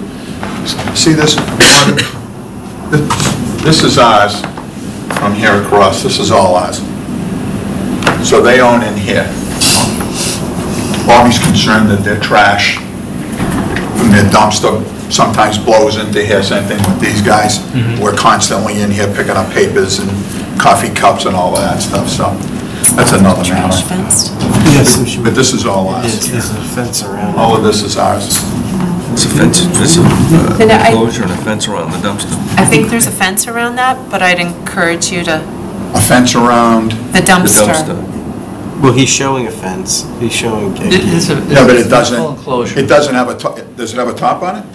I don't think it has a Every top on it, so if the dumpster is, I know. The dumpster has a top, but the enclosure doesn't. And they get overfilled, and the raccoons get at it, and they drag it out into the wetland. That's That's a health, that's a health automatic call to the health department thing, too. department. I know, that's a different story. I think that would I be mean, taken care of. we don't want to see pretty- that happening either. Yeah. Well, it happens. I mean, it happens everywhere. It's just a matter of getting in there and cleaning it up. Yeah, thank you. Okay. Hey. We didn't vote. I think about Thank you. 15 Thank people you. have told me. Initially. When you're scrolling through. Do we second? How did I get it wrong? I'll So second, easy to just in tell. case. And I only who know made the because I've motion seen so tonight? many Mike? emails. Oh, and you seconded? Yeah. All those in favor? Issue. Order condition. Yeah. I gave Chuck some minor edits, that was it. Thank you. I don't need, Supposed to be a simple job. hold my job, Oh. yeah. This time I'm gonna come in with a nice, easy one. How's that? Just get Have those a good night. plantings Thank you, in. everyone. Thank you. Thank you. Thank you, Jeffrey. Let me get this to you guys before we forget. It's, Don't, sign, don't write on the signature page, but you can make any other notes you want. And you guys have all seen this, I sent it to you yesterday. yeah. Yeah, by the email. Yeah. Okay, do you want to do the certificate My of staff needs compliance? comments. Well, let's. Is this take care of the, this. Is this guy waiting? Let's make for him the- sit here a little bit longer. Because I think I know it's. is this 82 Fairchild Drive? It is. Okay. By the way, there's no charge for entertainment tonight. All right. That's something else. Yeah, so I'm here on behalf of Bill Scott. He couldn't make the 8 o'clock appointment. I'm sure he could have made the 10:30 though. I should have let him know. So my name's Leighton Knapp. I own Greater Boston Tree Service and I cut the trees at his house. And so it's my understanding that when I got there and I initially talked to Bill, I said, hey Bill, you had to call conservation. He said, yeah, I already did, and the normal process and all that. I said, all right, great. So we picked out a bunch of trees that he wanted, first that he wanted to get cut down, and different options to do with them. And so when I had done the work about a month after that, and when I had gone back to do the work, he said, everything's all set, it looks good. And as far as I was concerned, everything was good to go. And we were cutting down the trees along the side of the driveway, and, well, we weren't cutting them down, we were trimming them, just the dead branches off them. And while the climber was up on the ball of the crane looking at the tree, one of them had a bunch of cracked branches in it. And so I said, Bill, well, while we're up there, if we remove all these cracked branches, the tree's probably gonna die, fall. And so I believe it was his understanding at the time that if he were to cut any of those trees down, that he'd either have to pay some sort of a fee to the commission, or he'd have to plant trees to help protect the wetlands. And so he said, all right, I'm prepared to do that, go ahead, you can cut it down, and I'll do what's necessary. And so he called me and he told me his situation, that he messed up somehow, he didn't file paperwork correctly and this and that. And so he told me he couldn't make it, so I came out here on his behalf, because just in dealing with them, I deal with a lot of people that try to skate around you guys, and they're real sneaky and real deceitful. And that's not him, as far as I could tell from working with him, which I don't know the guy through a hole in the world. I just cut his trees. And I did work for, I think his wife's friend, and she referred me to him. That's why I came out here, just on his behalf, just to let you guys, well, let you know what went on from my side. Yeah. Okay. We have an enforcement order, Chuck? We do, we have an enforcement order. So me and, so Bill Scott, I get a call from Bob Moses, and he's arbitrary, and Bob said, hey, I want you to come out to the site. This guy wants some trees, I know he's close to the wetland. So I met Bill out at the property, and we talked about the trees, understanding what needs to happen. Most of Bill's problem was the fact that the acorns fell on his car. And he didn't want those trees there. He didn't like where else he could park. I guess it was a basketball net or something. And so anyways, the acorns were falling on the car, and another tree needed to go. I have a picture of a tree near the shed. The wetland's right in back of the shed. It actually comes up along the side a little bit. And he was talking about doing a retaining wall and doing some terraces to try to get more of a yard. And so we talked about permits for what a retaining wall would be, permits for trees that are close to the wetland area, and then maybe some back of the house was up and over the hill or by the other road that maybe didn't need a permit. But in my opinion, not only was it clear that he needed a permit before he got the work done, but I know that Bob Moses talked to him and was talking to him after I left, trying to say, this is what we can do, but you're going to need a permit. And so even Bob was telling him that a permit was needed. I was pretty shocked when I got a phone call that all this clearing had been done, and I didn't remember the house or the number, but when I went there and I saw the shed, I'm like, my God, I was here. We were clearly told this guy that he needed a permit. He did call me, and he said that he misunderstood the situation, and I didn't understand how that could have happened. And I asked him that, where else can you do work before, you get permission to do it?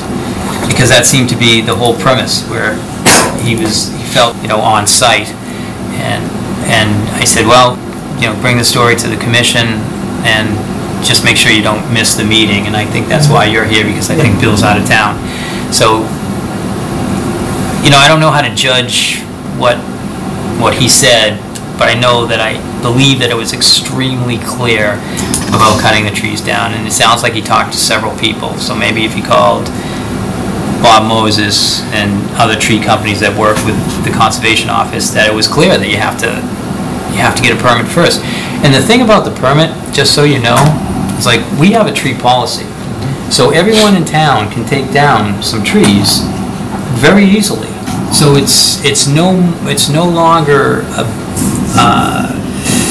takes up a lot of time, and you're going to get denied. I tell everybody. Yeah. So it's okay. But then when someone doesn't do it, it's we really haven't been here in a while.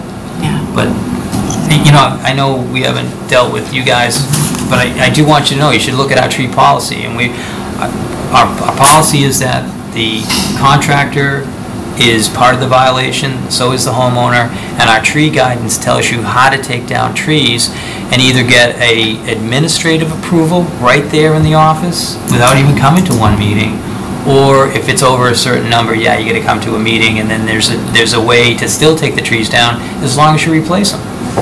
Yeah, absolutely. So it ends up being a win for everyone, because one of the ways that they talked about is paying money. The paying money part is we capped the homeowners at $250 a tree, capped at $500. That money goes right to the shade tree fund, and then Mike Hannaford gets to plant trees all around town. And every time I walk down there, they're like, oh great, another check. And it seems to be working out for the homeowners and for the town. So that's as I know it. So do you have any sense from Bill Scott about what he intends to do next? Is he going to Is he proposing to do anything? So in talking to him before, especially about that tree next to the shed you see right there, I think it was always his intention that he was going to put other trees in there, that he knew that he had to do something, or that he either had to pay monies or plant trees. And speaking with him, it's evident that he wanted to just plant the trees there. And that whatever would help the wetlands, I told him that he'd have to, orchestrate that with you guys. I'm sure you have certain species of trees that you like to be planted in certain areas like that. Okay, so it seems pretty clear to me by this violation that the two things that need to happen are the soil has to be stabilized for possible erosion, and the vegetation has to be restored. So those look like the two things.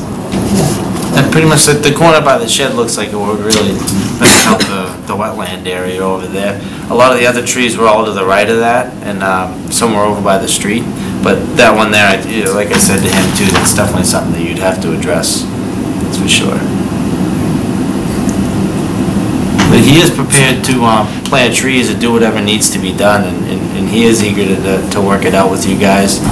I had told him too we could try to rearrange a date to do this. I didn't know exactly how the commissions work out here or whatnot, if it was a fixed date.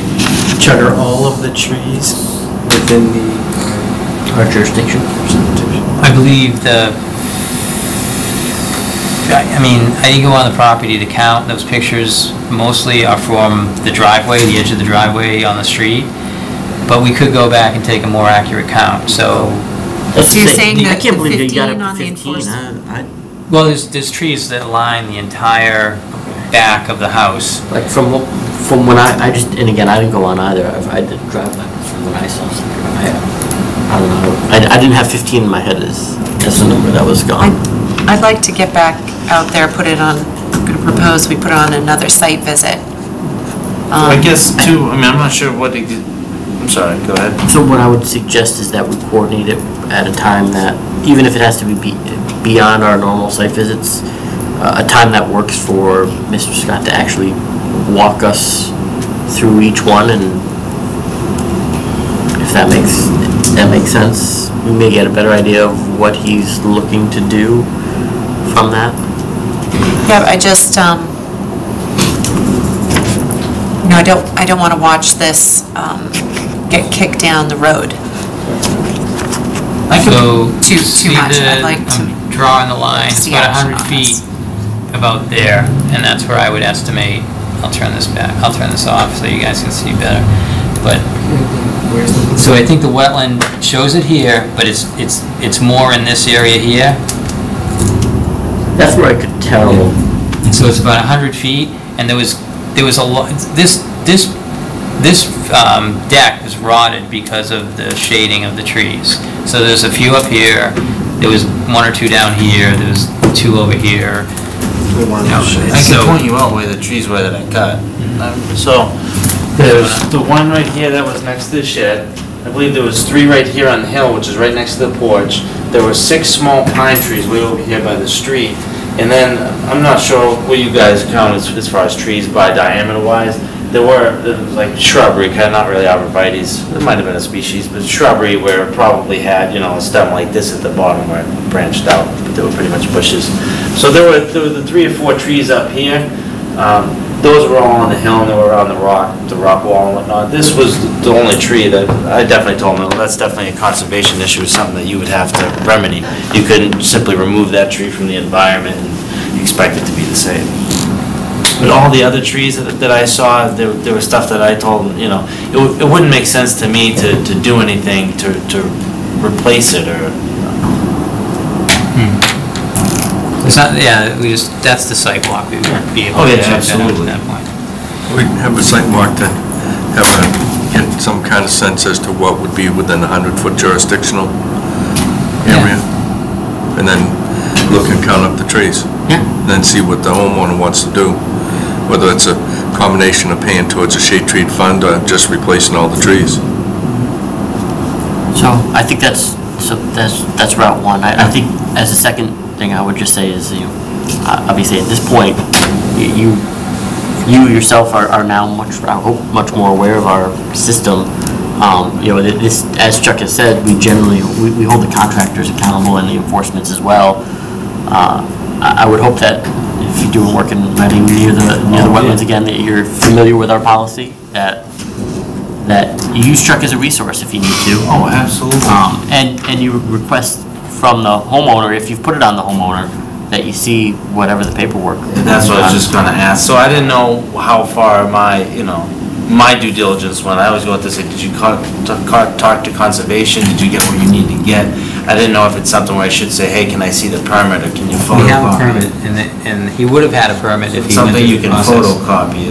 Well, we would email a permit to anyone in town that goes through the process, and the process should only take a couple days, and they'd have a permit.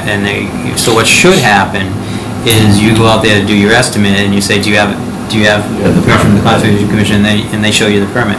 It says tree permit right on it, describes the work that we've approved, so you can't change what's been approved.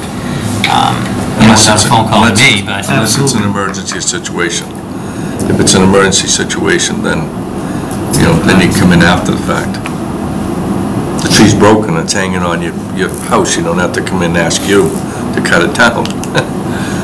No. There's an emergency. That's a true emergency. Situation in our tree policy. Yeah, so many times that we have people come in saying that it was an emergency and the tree's gone and you can't really tell what was the case. I think my point would be, we hope we don't see you back here. But we do have a mechanism to fine if we see repeat offenders. And I think that's something that this commission wants to pay attention to if we're seeing this happen more often. Yeah, I mean, I'm looking at deadlines in the enforcement order, and the first deadline is tonight for the owner to attend this meeting. I understand he wasn't able to make it. It's unfortunate. But let's see if he takes this enforcement order seriously going forward, because it does have the force of law. Oh, absolutely. And it would be good to remedy this situation as quickly as possible. So Chuck, do you have any means of getting a hold of this Bill Scott? Yes. So can we tentatively set up a couple dates that people might be available? Sure, and you want to meet Mr. Scott on the property? I would suggest our normal sidewalk time, but if that doesn't work for them, I want. This is an enforcement order. I think we should get on this. And He's self-employed. I'm sure he can make himself available for you guys.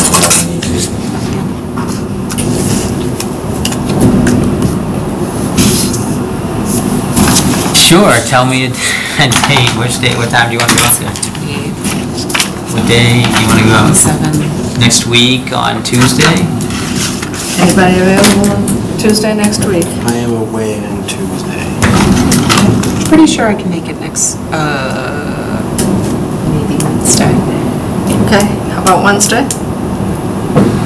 No? Next Wednesday. Okay, let's go to the next week. Oh, how about Tuesday around 9:30? Next week, I can't make that, but drive by. I could drive by Wednesday.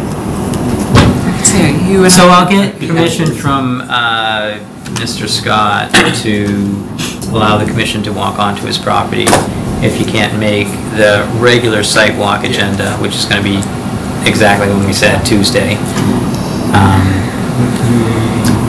And then anyone that can't make it can go down and check out the trees. Carl and I could go on Wednesday. Yeah, I could do Wednesday after 4 p.m. Okay. What date? So what's that? 29th. 21. 28, 28th is next Wednesday is the 21st. Following Wednesday. Next Wednesday, 21st. So what are we talking next week or the week after? Next Tuesday's the 20th, next Wednesday's the 21st. I can do the 21st. Okay. The following week I can't. You're going to be traveling, right, Mike? Yeah. Okay, 21st should work for me. We just need approval Yeah. by the property owner.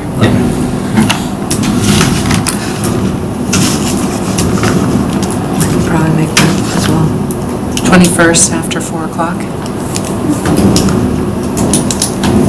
Big margarita time. New York? Just drive by, Dave.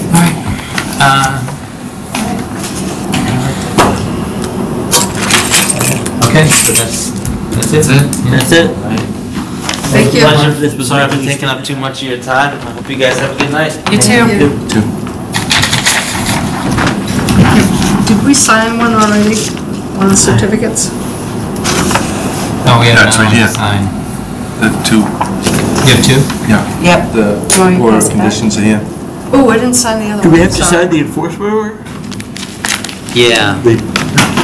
Sign. Did I sign that one?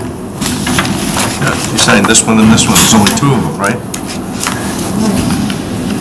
Still. And we have a certificate of compliance for Janetta Lane. Okay. I want to make a motion. Can I make a motion to issue the enforcement order at, this is not it, 82? Fairchild? 82 Fairchild? Second. All those in favor? The enforcement order?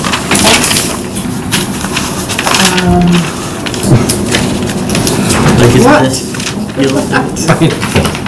Is this, Yeah, you can sign it. Is there anything else? This is Janetta Lane, is that ready to go? Chuck? What's that? Janetta Lane, is that ready? Yeah, that's in front of Mike. Someone needs to kind of work it through the system, make the motion. But Mike's dealing with the enforcement order.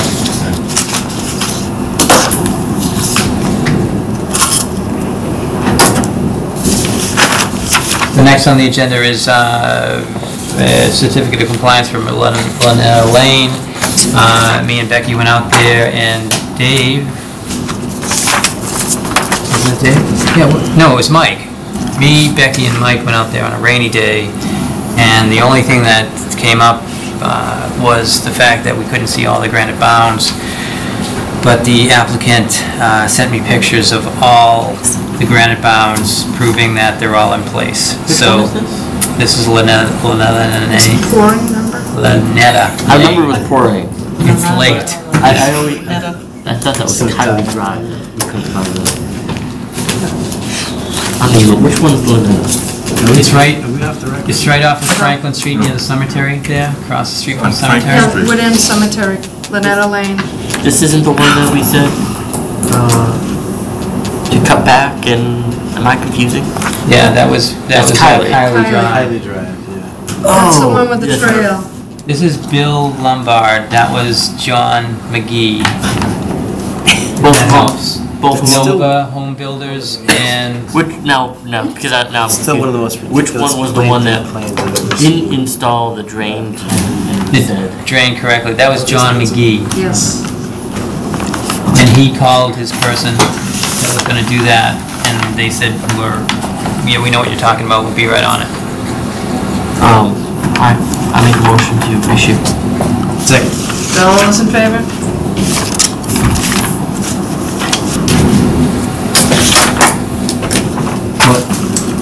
What else you got for us? You got minutes. They reviewed the minutes. I sent them out.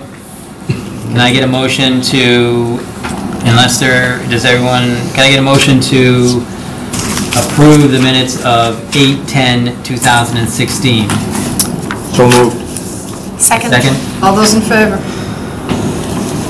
I move we approve the minutes of July 22, 2015.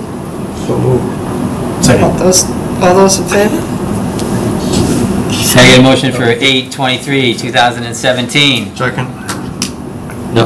Can I get a second? There's a motion. Can I get a motion? So moved. Second. Just roll with it. All those in favor? Last one.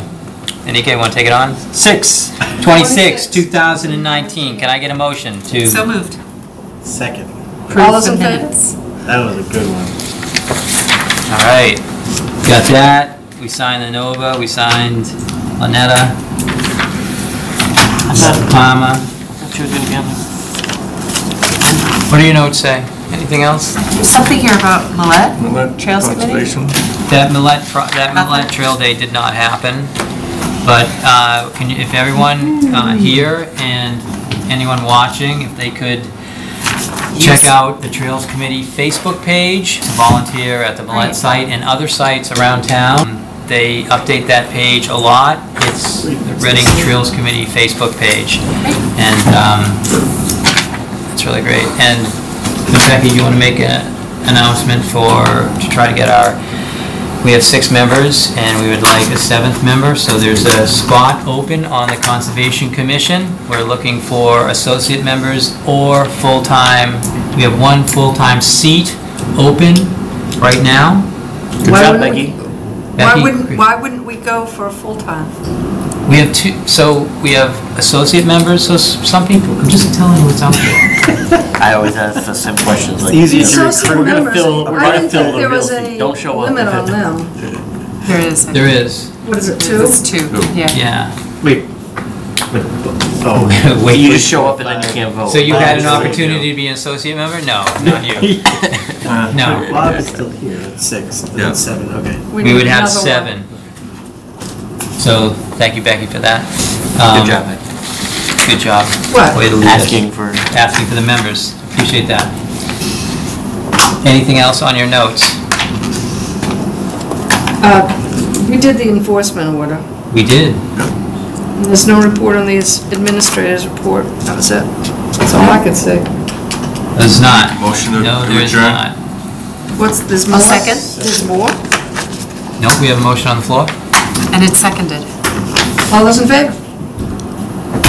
Meeting adjourned. I went